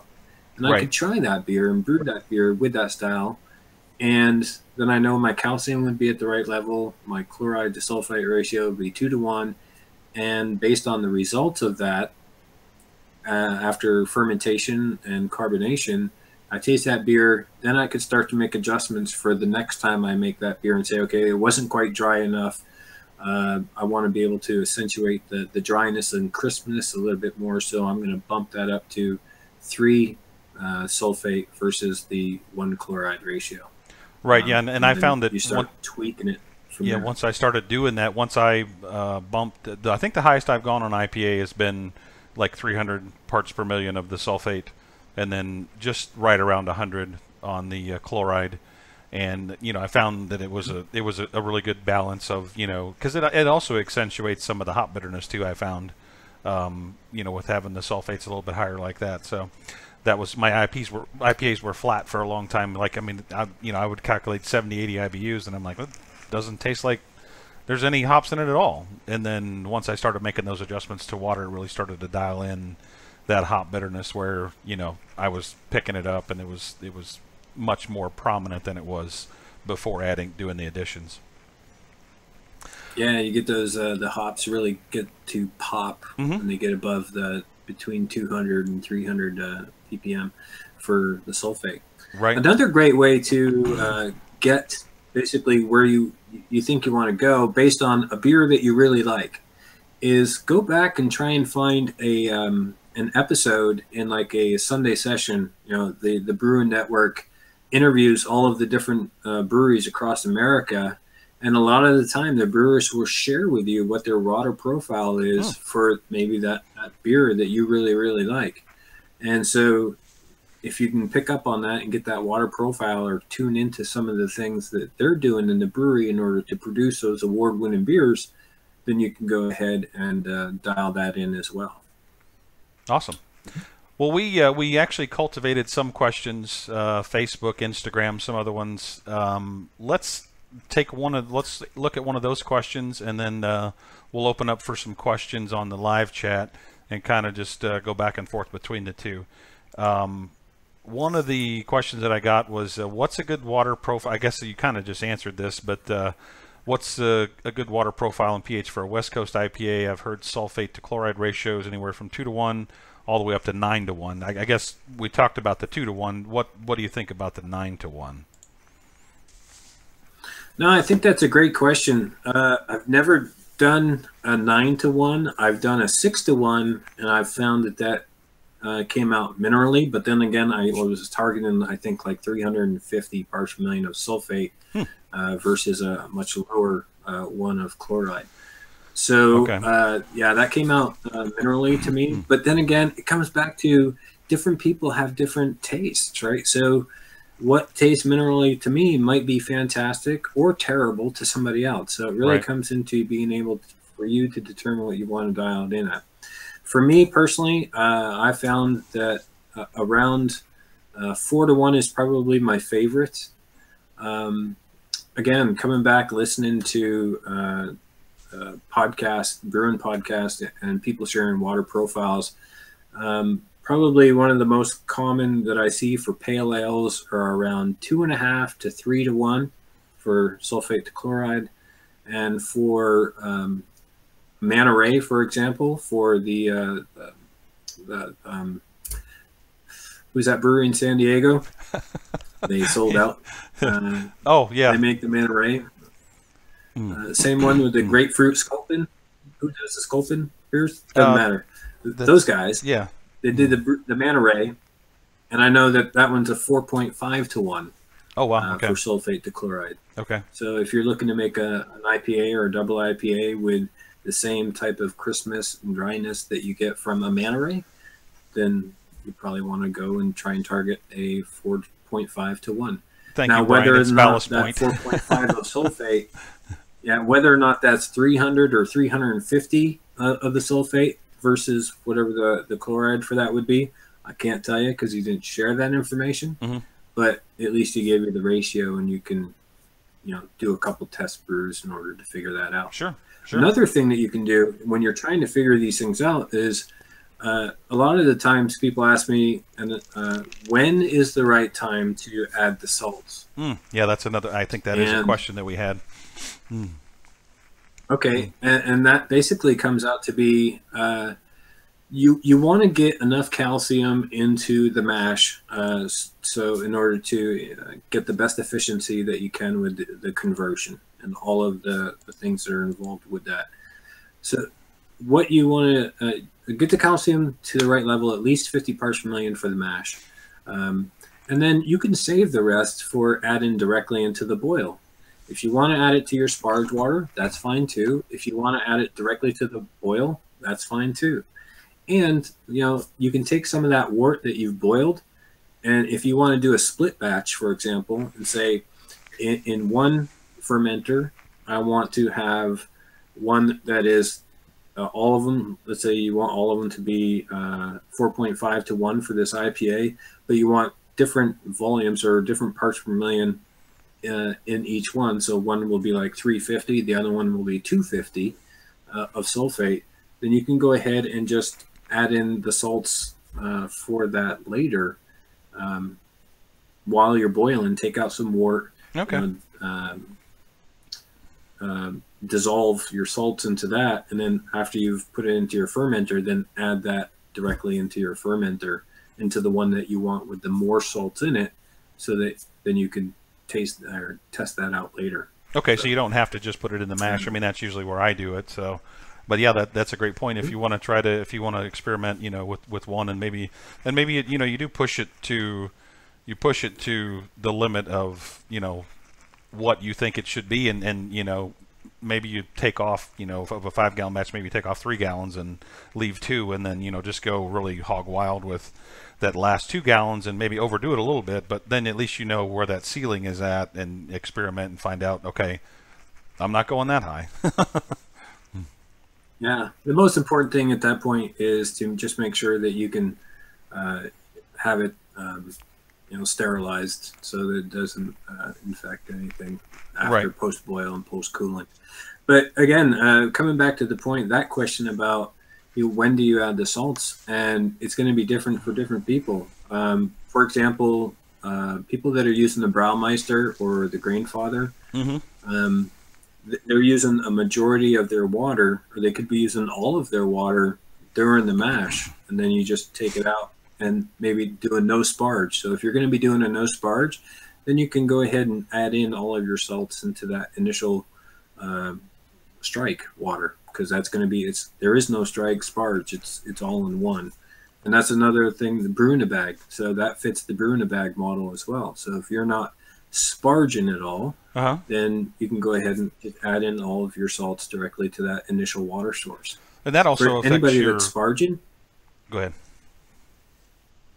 For anybody that's sparging, then you want to go ahead and have a separate sparge volume set aside, heat it up, and then you can add in salts to match the water profile, your mashing water profile, with the same mash or the water profile for the sparge water. If you're going to be doing separately, then you just have to calculate the amounts of salts that you're going to be using for the different volumes of water sources.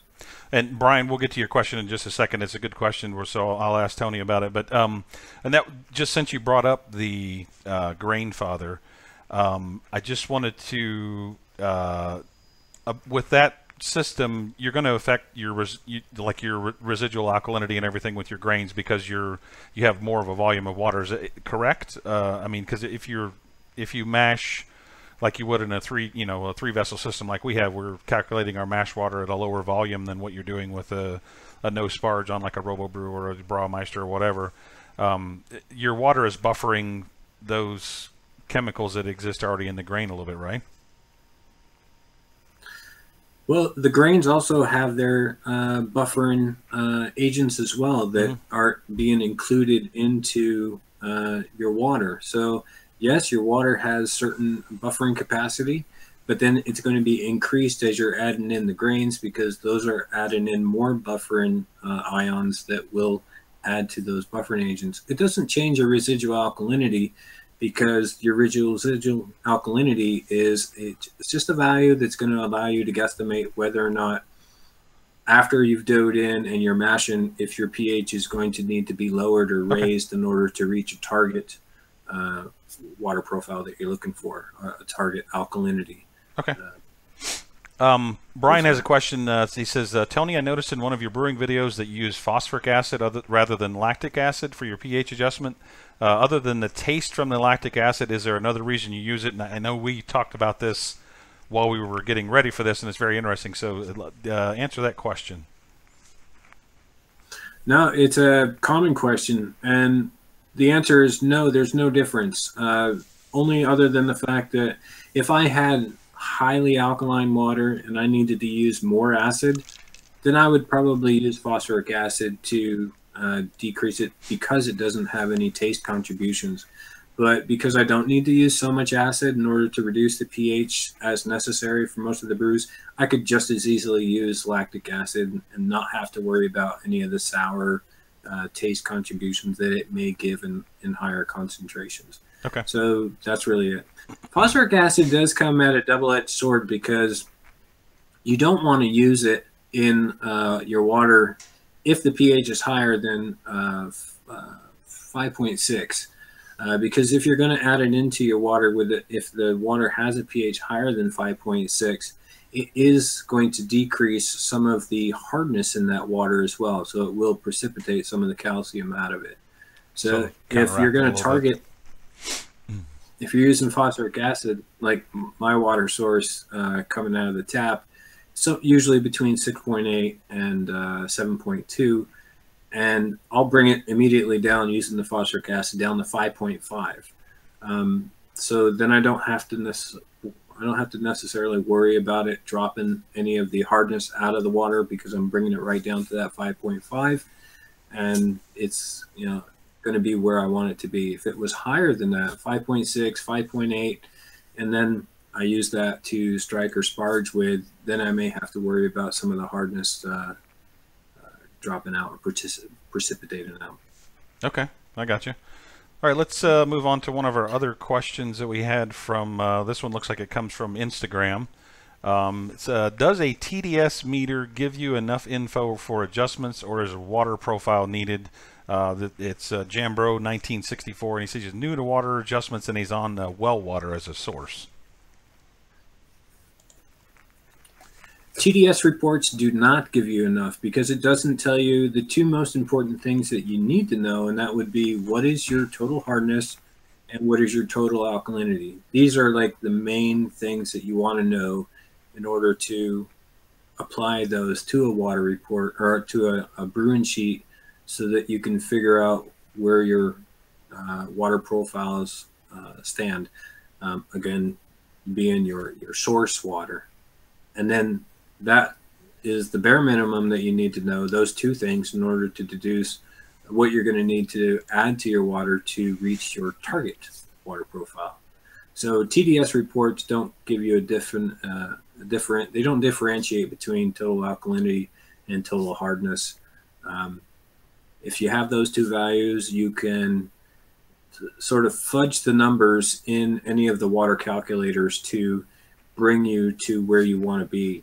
Out of Greg Noonan's Brewing Lager Beers book, he said sort of a rule of thumb is that you can think about getting the magnesium out of total alkalinity would be about 40%, anywhere between 35 and 40% of your total alkalinity. And that's really just a guesstimation. It's sort of like Einstein's fudge number. It's never completely accurate, but it's a ballpark. I got so you. If you're dealing with just total alkalinity or total hardness, then you can fudge it a little bit. And then based on the TDS value, you can play with the other numbers for calcium, sulfate, and sodium to get you in the ballpark of where you need to be. Okay. It's not totally accurate, so that's where I think a water report is necessary, and a kit, whether it's this one or Hatch or a different one, you'd be good off. I got you. We got another question from the live chat here. Chris O says, at what point is it better to use RO water as a blank slate to make adjustments? I guess, and I'm going to add on to his questions here, as opposed to just, adjusting your tap water that comes in.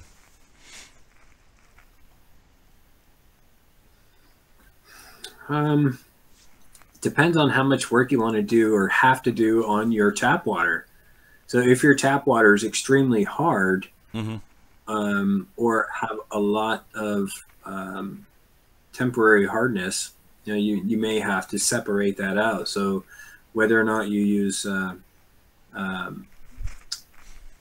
different ways in order to eliminate the alkalinity, of course, is to boil it off, so that then you can precipitate out some of that calcium carbonate, or you use slaked lime in order to do the same thing, precipitate out that calcium carbonate, get rid of that alkalinity, and find out what your final hardness is, your permanent hardness in there that will then be used for your beer.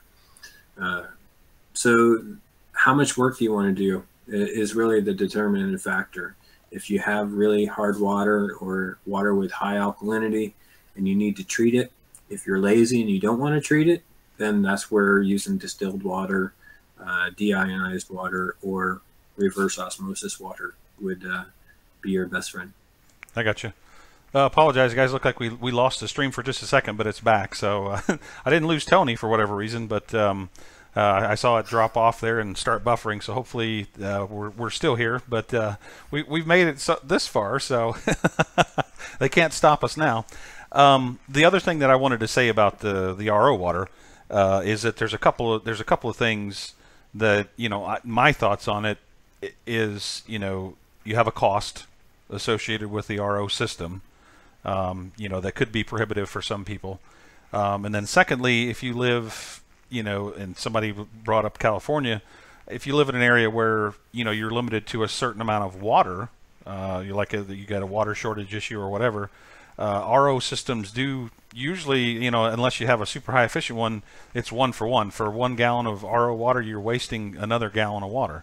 So, you have the issue there with that. So that would be, maybe one of the reasons where somebody would want to try to adjust their water as opposed to buying an RO system if you got those, either a cost limitation or, you're restricted on how much water you can use. So that, there's a couple of things that I would say that, might be an argument for trying to change your water more than just getting an RO system, which I'm looking at possibly getting one, but, those are a couple things that I've tried to take into account. Not that we're not on a water shortage or anything, but, just the fact that it does waste water, and that, you are looking at, I know there's some out there for 100, 200, 3, you can spend as much as you want on one, but those were a couple of the things that I wanted to take into account whenever I was making a decision on that, and I haven't really made a decision yet. So, while you're on that point, Brian, isn't the average price for like a home, temporary, not a full-on home system,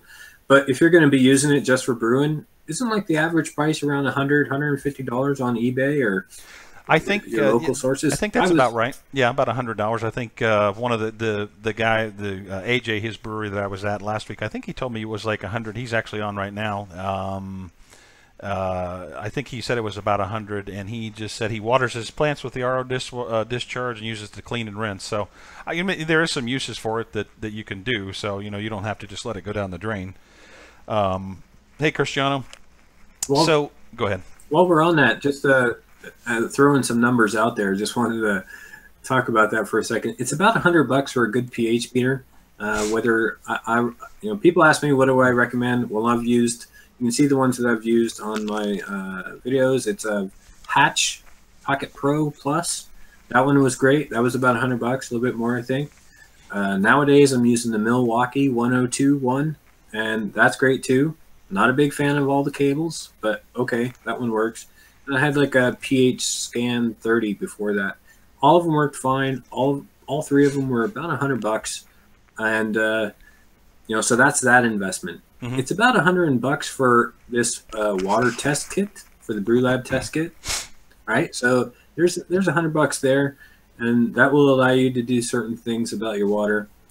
And it's about $100 for a reverse osmosis system. So whichever route you choose to go, it's about $100. Yeah, I was gonna say it reminds me of when I worked at a Chevy dealership. Anytime somebody rolled in with a Corvette, it was like, okay, that's $100. Whatever we're doing is $100. All right, let's see. AJ has a question about. He asks, isn't lactic consumed by yeast during fermentation? I'm assuming he's meaning lactic acid. That I actually don't know. Okay. I don't remember reading that, and I did read the yeast book. I just don't remember that. I know that yeast produce acid. That's how the pH drops from 5.2, whatever it is, post-brew, post-boil. You put it into the fermenter. The yeast produce a lot of different things, including acid, which drops the pH down to between 4.0 and 4.5 for a typical brew. Okay. And this was a question, another question that we had on Facebook, and Brian Watts is asking it here as well. He doesn't have a filter for his tap water. Is it okay for him to use spring water? And I guess I want to kind of expound on his question a little bit more. Should he contact the manufacturer of the spring water and try to get a water report from them? You could, and they'd probably be more than willing to help you out with that. I think some of the homebrew sites, websites, the forums that are out there, you may have people that have already asked that question and answered that question, so that might be a place to go and look up. On the Brewing Water, the brewersfriend.com website, they had all the water source, water profiles for all the different places around the world. You may actually find water suppliers in that list as well. Okay. I know that when I buy water over here, we were in Rome last year, and I bought some bottled water in the store, and I actually had the water report right there on the bottle, which was very useful. Yeah, I'm surprised that you may not have that in the U.S. So the water profiles that you get from different water suppliers, spring water, are going to be different. You can pretty much be guaranteed about that. So yeah, you'll definitely want to ask that if you don't know or are able to get it any other way. Tap water without a filter, basically the only thing you want to be worried about there is, of course, you want to know what your values are. You want to know what your ions are. But in addition to that is the chlorine, of course. So first and foremost, get rid of the chlorine, because that's going to be probably the #1 killer for anybody getting started. If you don't get rid of the chlorine, it's almost guaranteed to make beer with off flavors. And that kind of piggybacks onto a question that Brian had asked earlier. What is the process that you go through to remove the chlorine from your water, and what would you recommend? So what do you do, and then what are some of the other things that somebody can do? Filtration, Camden tablets. What do you recommend on that? Well, those are probably the two highest recommended ways to go. I use a carbon filter, so I pass all my water through a carbon filter before it goes into the HLT. The key thing to know about using a carbon filter is that you don't want to go full board on it. So you want to maybe just trickle it through so that you get maximum contact time to get rid of that chlorine as it's passing through the charcoal filter. When it comes to the Camden tablets, that's probably the easiest way. You just fill up the HLT or whatever vessel that you have that's going to contain all of the water that you're going to use for the brew day, throw in a Camden tablet, and that will cause reactions within the water itself to get rid of the chlorine. The water reactions, the chemical reactions will occur, and then the chlorines, things will just dissolve and float away. Okay, very good. So those are basically the two easiest ways. Of course, the third other way is that you can boil, and that will boil off the chlorine.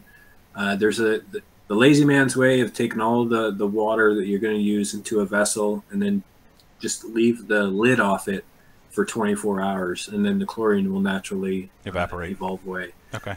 Evaporate. I don't think that will get rid of the chloramine, but okay. The chlorine will. Okay. So there's other things to think about too. I'm not a chlorine expert there, but in the first water video I did put out on the site, it contains a link to AJ DeLange has a great paper on how to get rid of chlorine in your water, and so I linked to that one. Okay. We have another question that came from Shallow Seas Brewing on Instagram, and he wanted to know the differences or benefits of lactic acid over acidulated malt.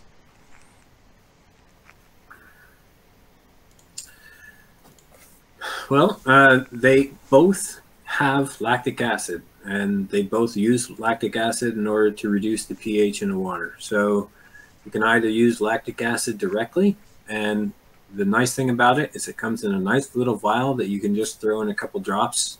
Each milliliter will generally drop it down in a 5-gallon vessel of water, about 0.1 pH for each milliliter. So that's really nice and easy, really rule of thumb. Acidulated malt, well, in addition to the lactic acid benefit, you also get to be able to use some of the starches from that malt, if you want to be able to include that. So if you're using kit beers and just malt extract, whether dry or liquid, then lactic acid drops might be the best way to go, because obviously you're not using grains. But if you're doing all grain, then lactic acid malt or acidulated malt might be the best way to go for you. It's really personal choice. Mm-hmm. It's the exact same acid type in both cases. Okay, I gotcha. So let's take another look at the question from online, and I think we might have talked about, you kind of touched on this a little bit, but I had a little bit of a question about it as well. Same person asking the question. Best time to add salts. I usually add my salts whenever I do my mash in. I know just a minute ago you said you could add them, post boil even. What do you do, when you add your salts, and is there any downside to adding them at a different time other than in the mash? I don't think that there's a downside to it. For the mash, again, you want to get the calcium levels up there. When you add in the grains, that's going to add in more of the other ions. It's going to add in more calcium. It's going to add in actually more sulfate and chloride and chlorine and alkalinity along with you, because I'm going to drill down a little bit of a rabbit hole first here really quickly, because I was reading a report. Actually, if you listen to the American the Brewers Association podcast, and I'm a member of the Brewers Association, not American Home Brewers Association. I am a member of them as well, but also the Brewers Association. So you can go out and listen to the quarterly articles and things like that, the technical quarterlies. And those are really good. And there's a nice article in the last about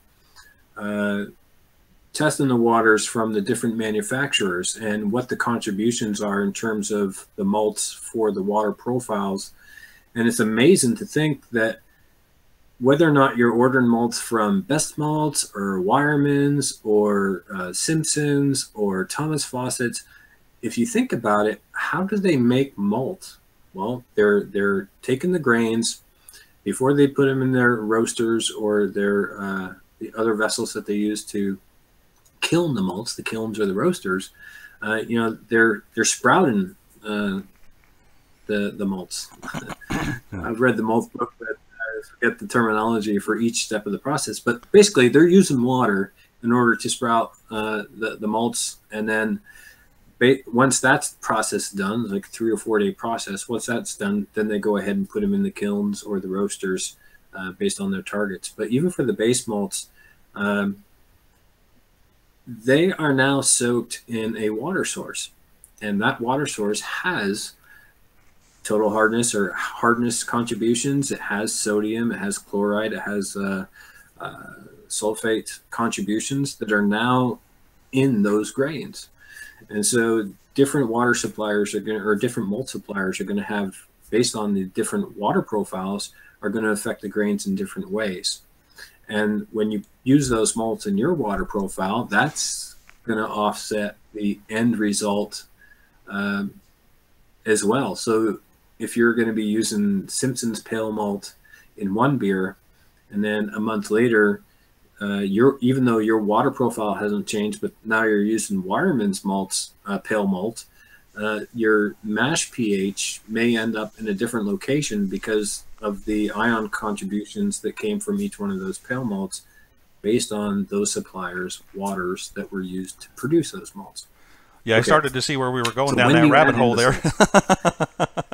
I started to see where we were going. I'm like, oh, yeah, that's right. They do soak it in water, and then they just start to generate the endosperm and all that stuff inside of the malt or inside of the grain, and make the grain think it's time to grow, and then they kill it by kilning it. But yeah, you're right. I mean, if and depending on what their water is, they may or may not even treat the water that they do that that germination process with. So exactly. So getting back to the original question, when is the right time to add the salts? Mm-hmm. And basically it comes back to the mash, right? The mash is your main target where you want to get the pH correct. But also you want to be able to make sure they have enough calcium in order to get best efficiency with the enzymes that have to do all of the heavy lifting.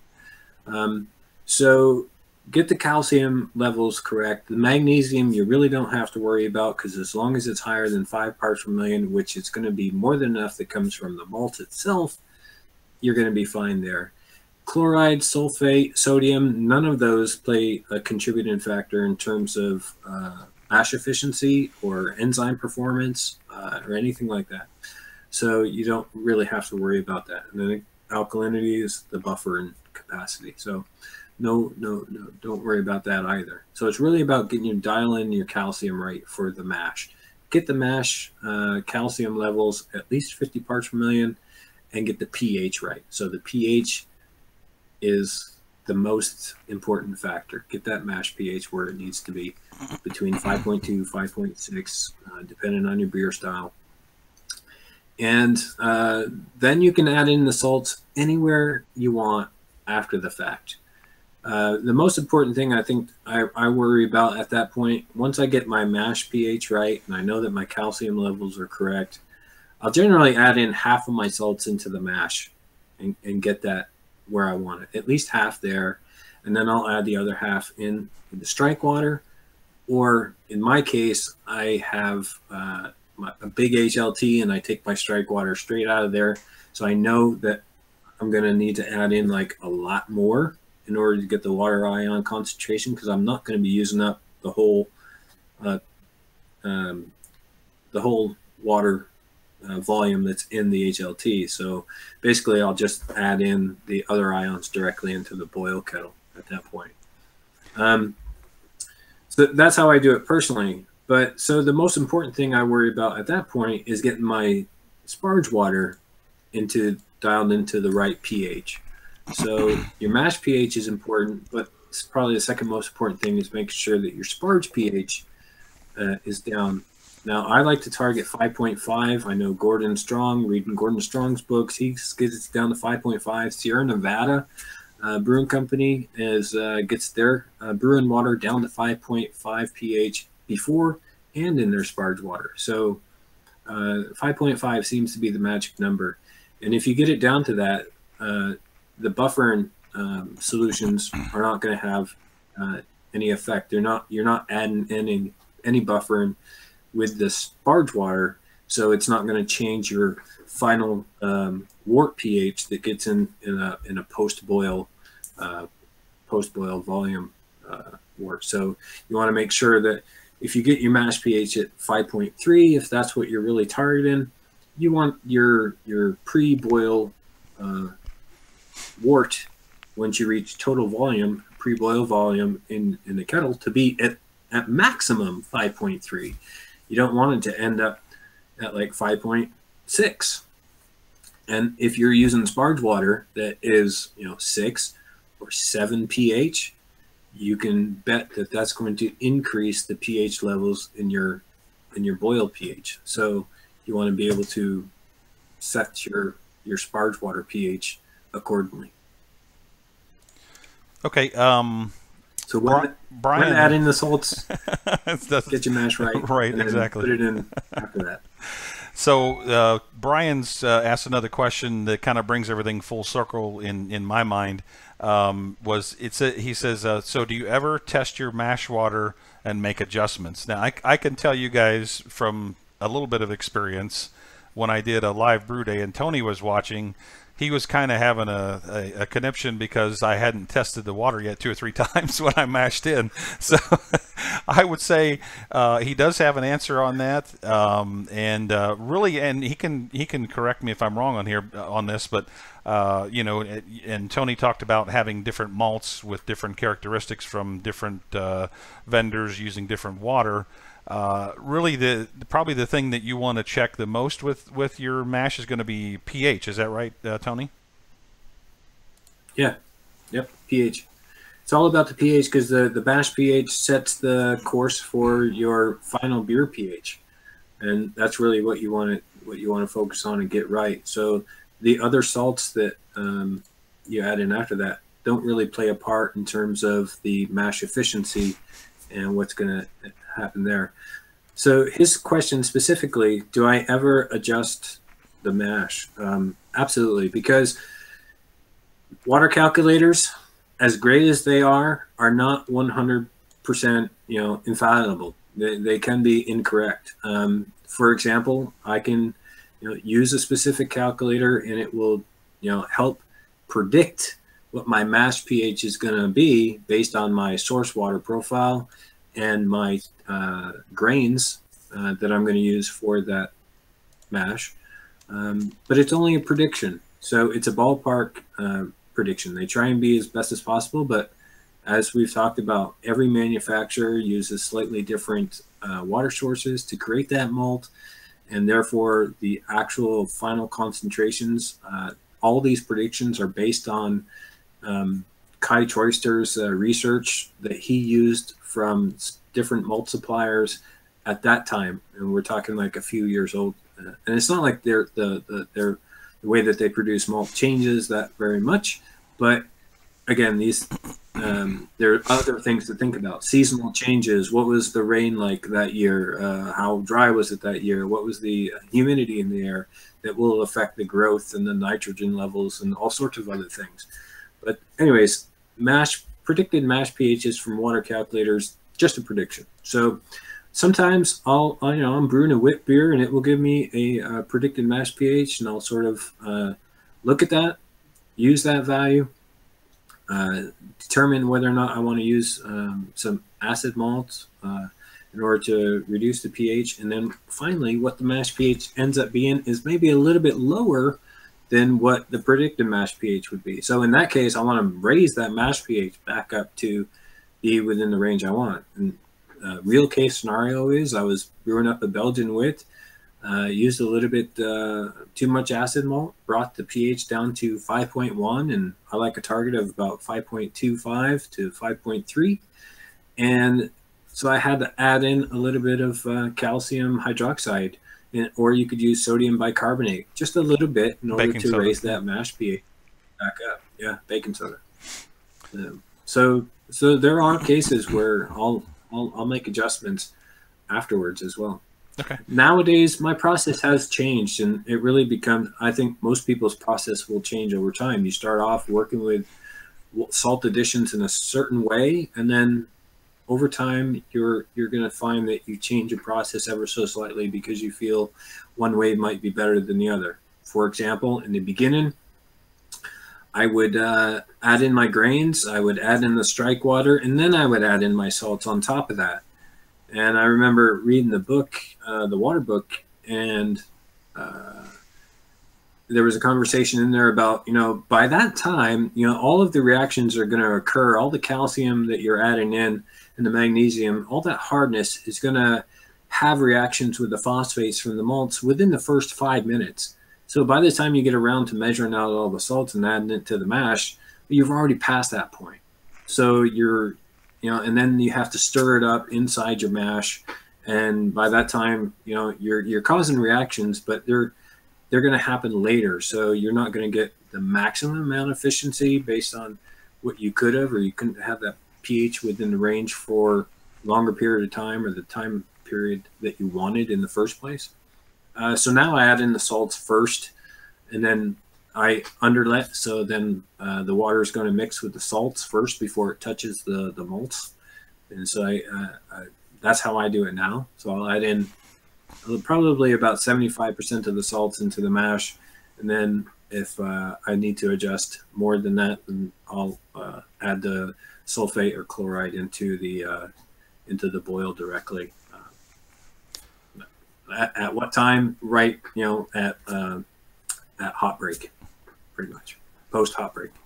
Okay. Yeah, and I wasn't, when I did a video at AJ's watching house a couple weeks ago, or a week ago, and I wasn't going to bust him out on it, but since he busted himself out on it, he forgot to put all of his salts and everything in until he was like halfway through the mash. So that it does, according to what you're saying, it dilutes the effectiveness of them, by a certain degree. So I think he wound up a little bit off on his numbers, but the brew day came out okay. So it's not a complete disaster if you don't remember to put them in the beginning. But Chris O asks, is there a website you can visit to get accurate historical water profiles for European cities?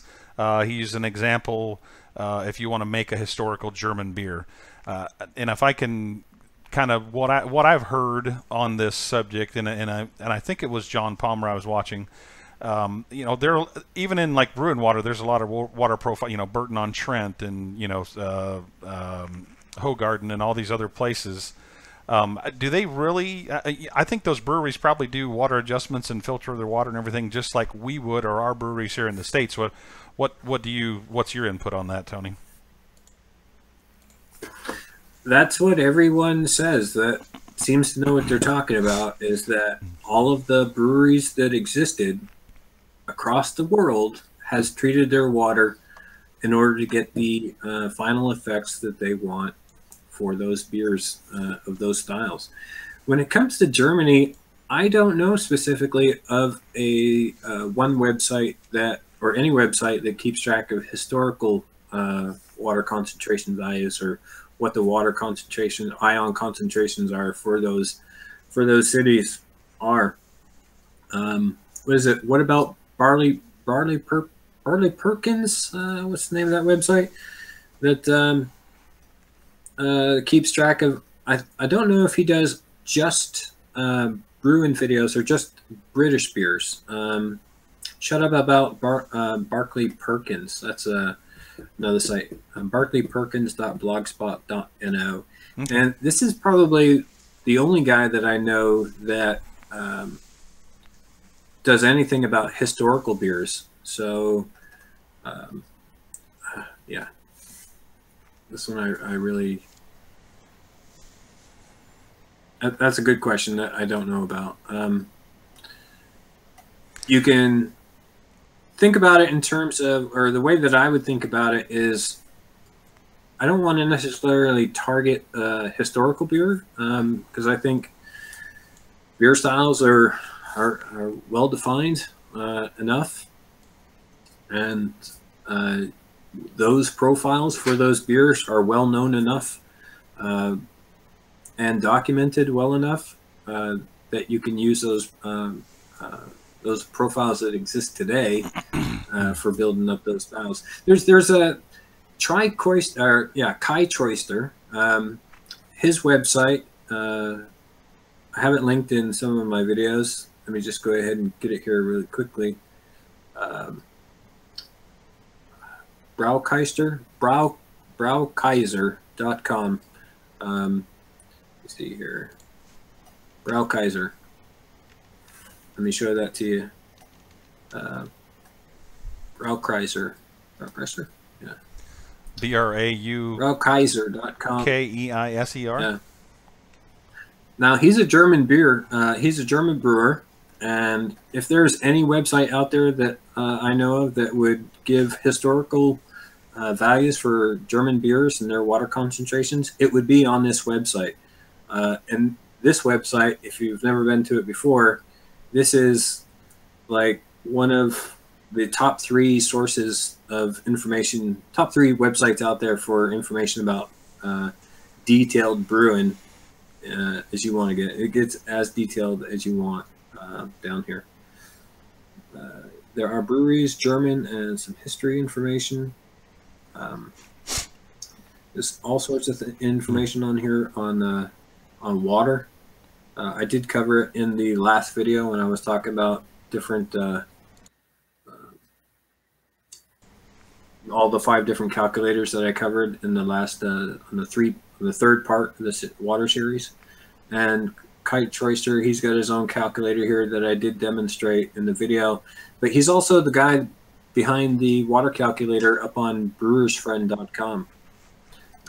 If you're not able to find a specific water profile or a historical water profile for a specific style or a German beer city, he would probably be the guy to send an email to, and I bet you he would be able to get you that information. He's well connected to everybody in the brewing community. Everybody knows who he is, all the pros, and so I'm sure he seems like a friendly guy.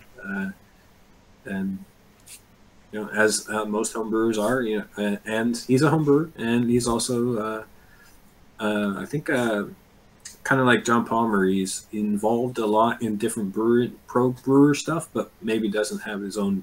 He doesn't have his own professional brewery, but a lot of professional brewers seek his advice for specific things. So he would be the guy to ask that specific question to. Dank Fu on the chat asked a question about there's a product, I can't remember the manufacturer, but it's sold as like 5.2 pH stabilizer. I used it in the beginning of my, when I started brewing, but can you speak to whether that's very effective or not, or is it something that people should rely on to help with their mash pH? In my personal opinion, it's a complete waste of money.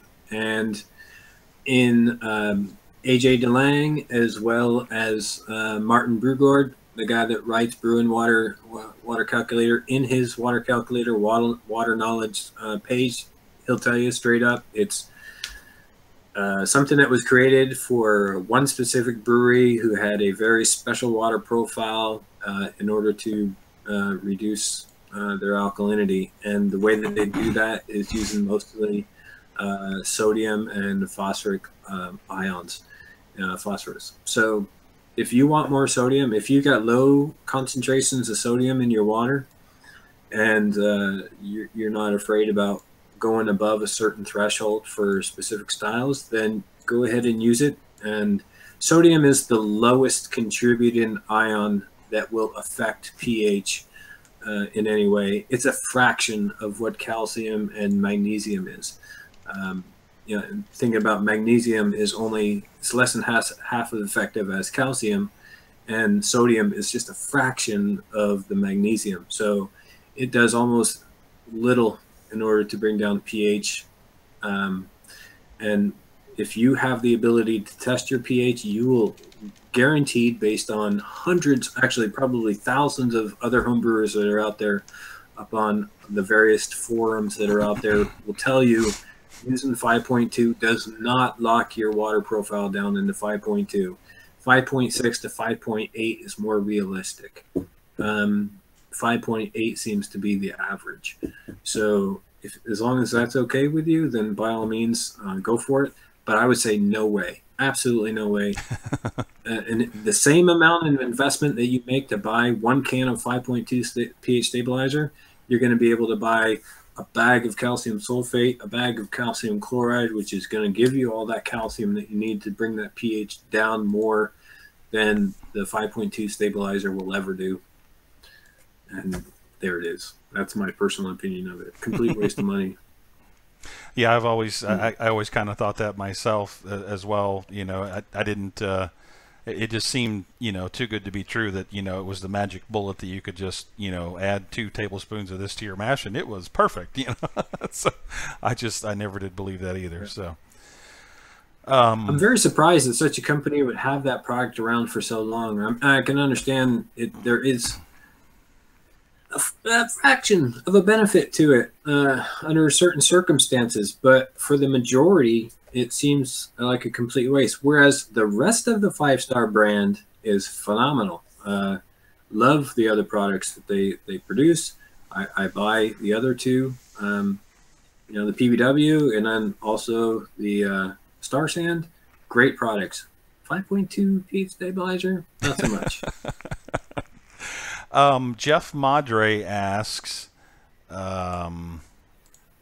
any suggestions for brewing with softened water other than don't? I mean, is there a situation where softened water would be okay? I mean, most of the time, if I don't have a water softener, but if I understand correctly, it's just they add salt to the water to soften it.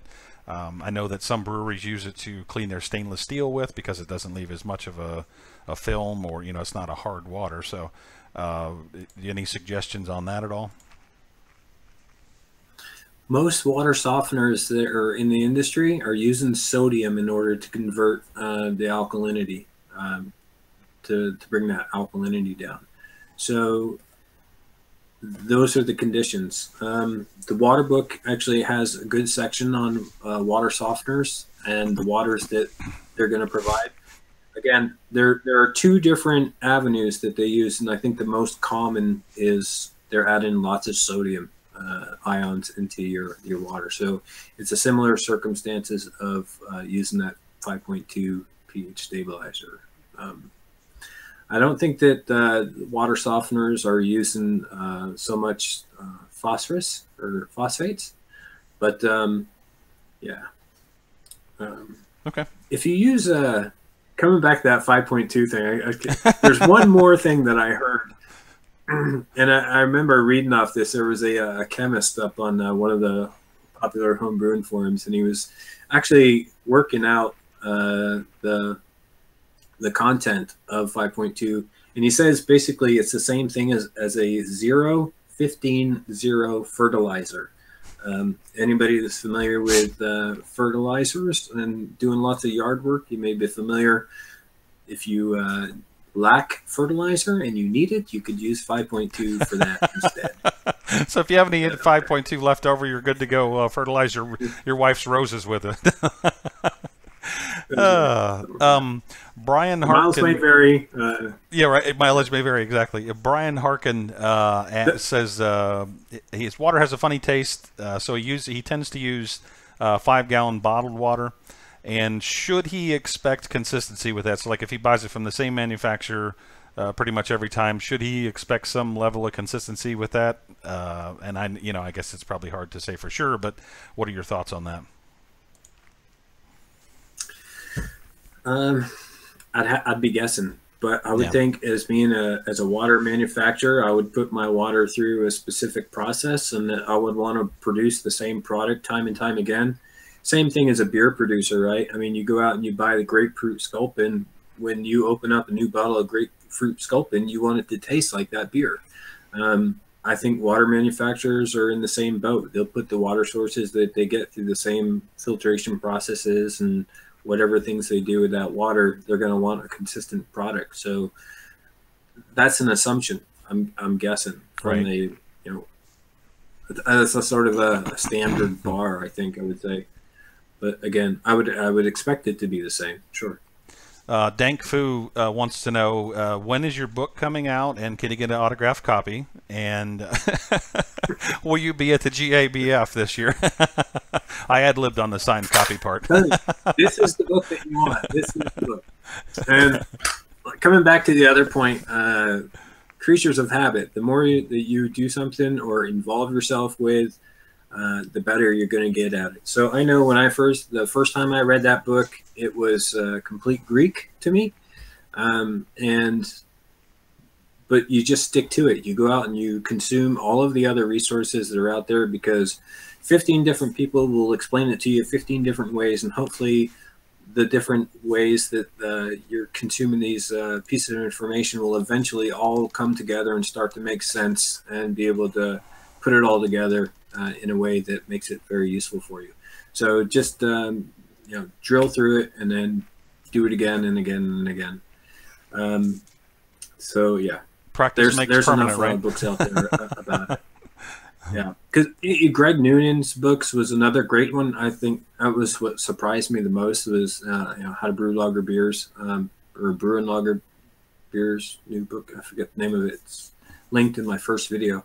But that book had a great water section, specifically if you're interested in learning all about the atoms and the ions and bringing it all together. The material that I put together in my first video about water was a lot of it came straight out of his book. So kudos to Greg Noonan. He's no longer with us anymore, but yeah, great guy. He was brewing up the Vermont Brew Pub, actually, where the Alchemist influenced what's his name, who heads up the famous Heady Topper now. But anyways, I'm thinking about going to the Homebrewers Conference this year, June, in Oregon, Portland, Oregon. So yeah, I'm seriously considering it. I've got the permission to go. That's the first part. From the family. Yeah, and it's about the right time of year, so I should be able to sneak away for that week. Actually, I'll probably spend a couple of days up in Seattle, and then work my way down to Portland, and hopefully get up to meet a lot of great other brew tubers that will also be there. So you just you mentioned Vermont and Heady Topper and some of those, and that flipped a switch in my mind. I saw a question. I didn't capture it, but I saw a question, and the new kid style on the block, or the new style on the block that everybody is all the rave. The new IPA is the New England IPA, the NE IPA. From my understanding, it kind of flips some of the concentrations of sulfate and chloride on its head. And can you give us some advice on what type of a water profile to use to brew those, and what are the differences between like a standard American IPA and that New England IPA, if you have dove into what those water compositions are?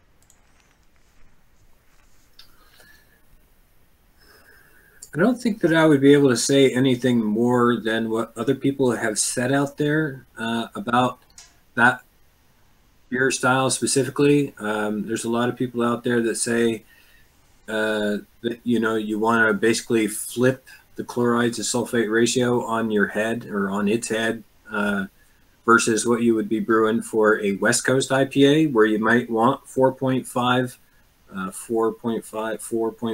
of sulfate to your 1 of chloride, and instead flip that around and say then you're going to have 4.5 of chloride to your 1 part of sulfate, in order to get that sort of more that fruity, slick mouthfeel aspects. I did run across a photo. There was a discussion and a photo that somebody took of actually one of the water profiles, or the brew sheet at the Alchemist for the Heady Topper up on HBT website, Homebrew Talk. and the the the the belief that the chloride to sulfate ratio is offset in favor of chloride is not true. It doesn't stand that actual argument or that assumption based on what the guys were from this picture. In fact, it had more resemblance to a Burton-on-Trent profile than it did anything else, the opposite. However, that's not Trillium. That's not Tired Hands, or I'm not sure the other ones in that area, but there are other popular Northeast New England breweries that are brewing or famous for New England IPAs and those juice bombs. Heady Topper was never referred to as a juice bomb. It was like the godfather or the beginning of the New England IPA movement, but it was never about being all that juicy. It was about being balanced and in such a way like Pliny the Elder's, like just the perfectly balanced IPA. It's not like that it's like super hoppy. Yeah. Mm-hmm. It's that, yeah, it's just that it's a super balanced and just like a world-class beer. Very similar to like a Vesleverin 12, for example. Mm-hmm. It's not like that's like, it's a well-balanced beer, and that's what makes it world-class. So this whole juicy, hazy trend is not necessarily associated, or I wouldn't necessarily put them in the same camp as a Heady Topper. Heady Topper is, you know, a little bit cloudy. It's not clear, but it's not hazy either. And it certainly doesn't have any of the particulates that you might find in some of these other juice bombs. I've always followed directions and drank it in the can, so I don't know what it looks like. Yeah. So Brian, go ahead. No, it's just there are other beers. The Focal Banger is probably closer to a juicy hot bomb than Heady Topper is. Heady Topper is just like extremely well balanced. Yeah, it's a great IPA, beer. Great beer, or double IPA. But the other ones that they have, the Crusher is phenomenal. But the Focal Banger is the one that pushes the juicy hoppiness over the top. And that one definitely has some particulates in the bottom if you pour it out of the can. I got you. Brian Harkin asked, what's your favorite brew? I guess I'm going to assume he's like your favorite one to consume. You probably have a favorite style to brew as well, which may or may not be the same as your favorite one. But what's your favorite? I like a great IPA. I like a good pale ale, a good IPA. I like the hoppiness. I like the fruitiness, the citrus, the pine, the resin. I like that sort of initial hit on the palate. I really dig those styles of beers. Stone IPAs makes a really great IPA. Stone IPA, of course. There are several out there.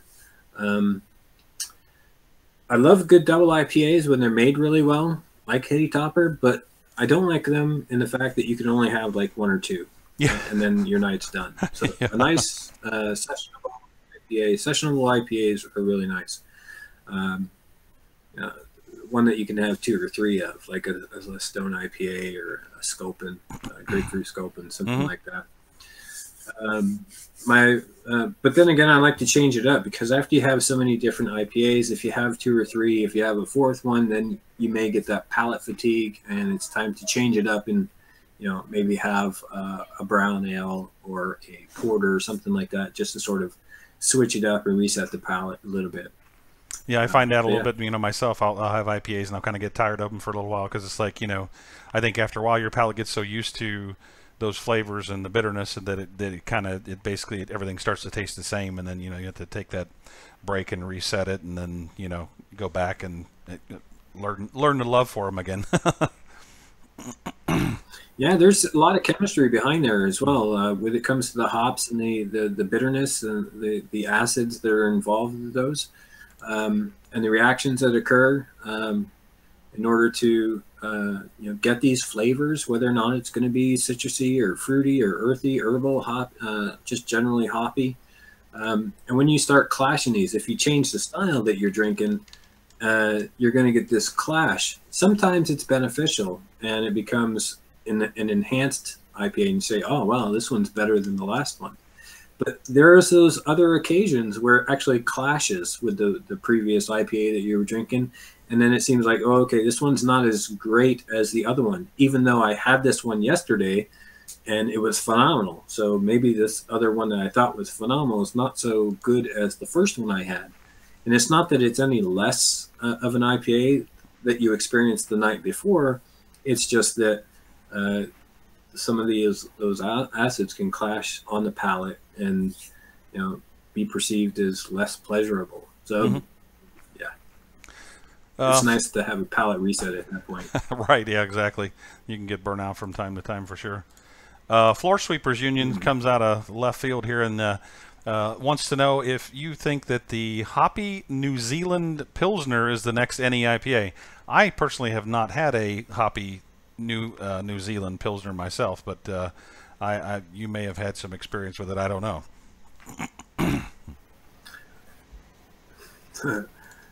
I have not had the pleasure of experiencing a New Zealand one of those beers. No, what was it? A hoppy lager? Hoppy New Zealand Pilsner. So I don't know. You know, Hoppy New Zealand. That sounds like a IPL, sure. India Pale Lager, right? Yeah. I've only had, I think, one IPL here, and it was brewed in Sweden. But no, I haven't had many of those. I haven't brewed any of those myself. So, no, I haven't. And whether or not it's the next New England IPA or trendy beer towards the New England IPA, possibly in New Zealand it will be, and maybe in neighboring countries. Right. It'll be a NZ IPA. Yeah, if he's still listening, me and the family, I do plan on taking the family down there at some point in the next 10 years. It'll be either in October or February. So maybe we'll get to meet up at some point.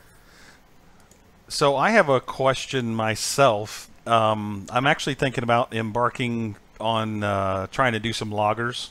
And so what I know just from like off the top of my head that those water profiles for lagers are much softer profile. What can you tell me on those as far as like, you know, what's a good water profile for a lager? What lager style? Because there's literally 100 of them. If it's going to be a Pilsner, it's going to be different than a Helles, which is going to be different than a Bock versus a Maibach versus a Doppelbock. So the different lagers are going to have different target brewing ions as well. When coming back, you know, I trust what the consensus is that John and Colin put out in the water book. So I'll take those as a guideline and then use that as a baseline. And when you're brewing, I mean, you're not going to brew just one lager in your life. So, you know, take notes, take good notes, and then make any changes accordingly. And then, of course, you know, read what other people's experiences are out there. I think one of the latest Brewlosophy articles was fantastic about testing the different levels of sodium, and it was specifically geared towards a lager beer. Really quick and fast and dirty on that was that a lot of people believe that the sodium ion contents for a good lager beer is going to be really low. Low levels of sulfate, low levels of chloride. Calcium, again, should be at least around 50 regardless. So if you can get those low level ions around soft water, because I think people use that because they associate great lagers with beers that come from areas that have very soft water, like Pilsen. Pilsner, Germany is a place, or Pilsen, Czech, has a very soft water with very low mineral contents, similar actually to here in Norway. And so they'll use that. They think that the brewers who brew those beers use that water as is in order to get that nice, clean, crisp lager flavor. The Brewlosophy, one of the tests was that they did one with very low ion content. For the calcium or the sulfate to chloride ratio, they tried to map it out almost evenly, 1-to-1, to get that a balance there. But the sodium, one beer was brewed with sodium very, very low as they could get based on the source water. And then the other one was sodium levels that was up to 100 parts per million. And basically all of the water profiles from the water brew book and most recommended beer styles or water profiles for all beer styles is to keep the sodium levels less than 100. Well, they pushed it right up to 100 and see what the difference was. Long story short, they had a not overwhelming, but a consensus that a majority of the people could tell the differences between the two beers, and that a majority of the people preferred the ones with the high sodium content. And most of the feedback came back and said that they were cleaner and crisper than the ones with the low sodium content. But that, again, that was towards a very specific, it was a light lager, a generic light lager beer style. Yeah, so that's really interesting.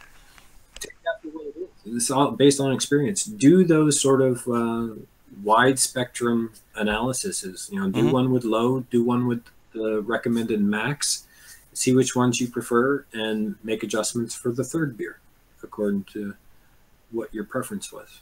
Right. Well, I have asked a couple of times for some more questions, and you know, I'm really, really thankful that Tony has spent some time with us today. And you know, if you guys want to ask some more questions, please, you know, by all means do so in a quick fashion if you can. You know, Tony's time is valuable to him, and I want to respect that. But you know, I'm truly, truly grateful, Tony, for you know, you spending the time with my viewers, and I'm sure some of your viewers are on here as well.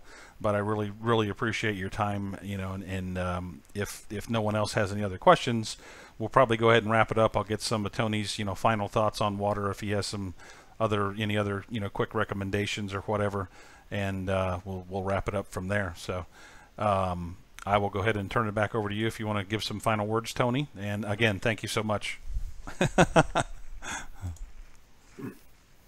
No, I really appreciate it. I really appreciate the time. Thanks a lot for asking me to do this. It's great that we finally got to do it after trying to get this happen 3 times. The internet wasn't very cooperative the first couple times, but hey, here it is. It's phenomenal. I love talking about water. I like talking about brewing. So anytime that we get to be able to hook up and, you know, focus on that topic, brewing and water and anything else brewing related, it's phenomenal. It's really fantastic. So hey, thanks a lot for taking the initiative and making this happen. Absolutely. In terms of what water, go ahead in terms of water, what water means to me is it's like you said during that point where when I was watching your brew day and you hadn't tested anything in your water up to, you know, you were already halfway through the mash. I was like, unbelievable, because it was like, you know, for me, I'm testing water before I'm actually in the HLT. You know, I test the water in the HLT. At least once a quarter, I'll do a water test with the Brew Lab test kit. So I always keep my water profile up to date because it does change ever so slightly from season to season. If you're on a different water source, it's going to change even more frequently. So that's something to think about. Just one thing real quickly, and I know you, I guess are you getting interrupted there, Tony? Yeah, just for a second. Okay, all right. It's okay. So I'll ask the question okay. while you're dealing with that. And this actually didn't come up yet, but I can give you. Chris Kearns asked, what are some of the, like, if you're starting with RO water, what are some of the basic chemicals that you would use to adjust certain things? Can you kind of real quickly hit on, you know, to adjust sulfates, you can do this, chloride, this, you know, pH, obviously there's, you know, some things there. I have 2 or 3 things myself in my supplies. Yeah, there's about 4 salts that I would keep in my closet at that time to be able to use closet, tool bag, toolbox, whatever. anything that brings calcium to the table, because you're going to want to add hardness to the water. So calcium sulfate, calcium chloride.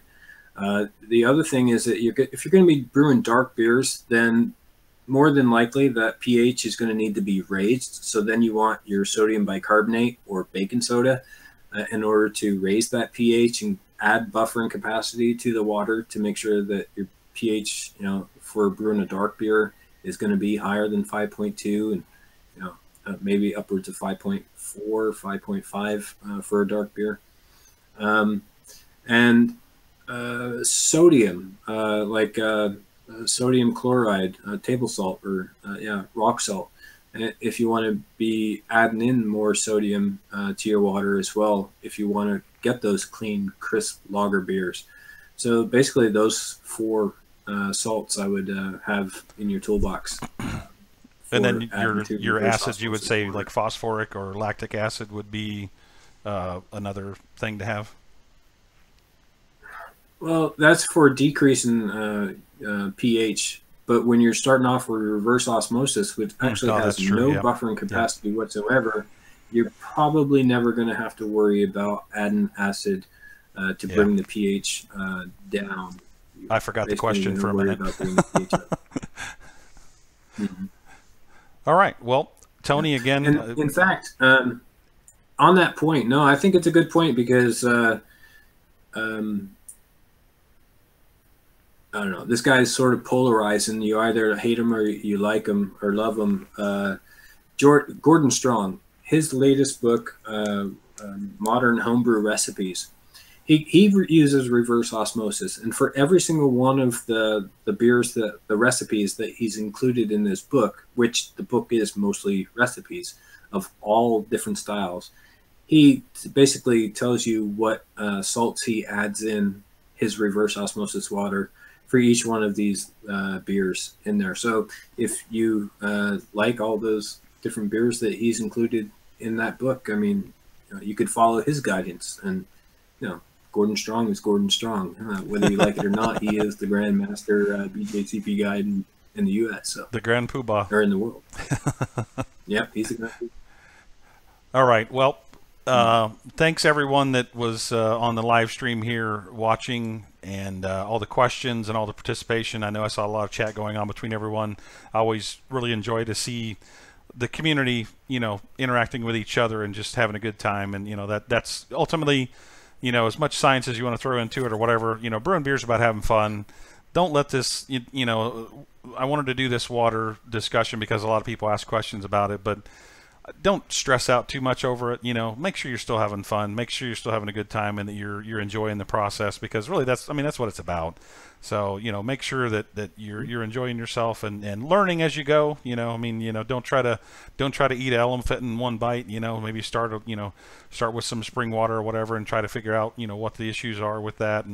And a lot of people like to dive in, but, just make sure you're having a good time and enjoying it. So, I really appreciate Tony's time again, and we are going to wrap it up now, and we will see you guys on the next video. Thanks a lot, Brian. Thanks, everyone.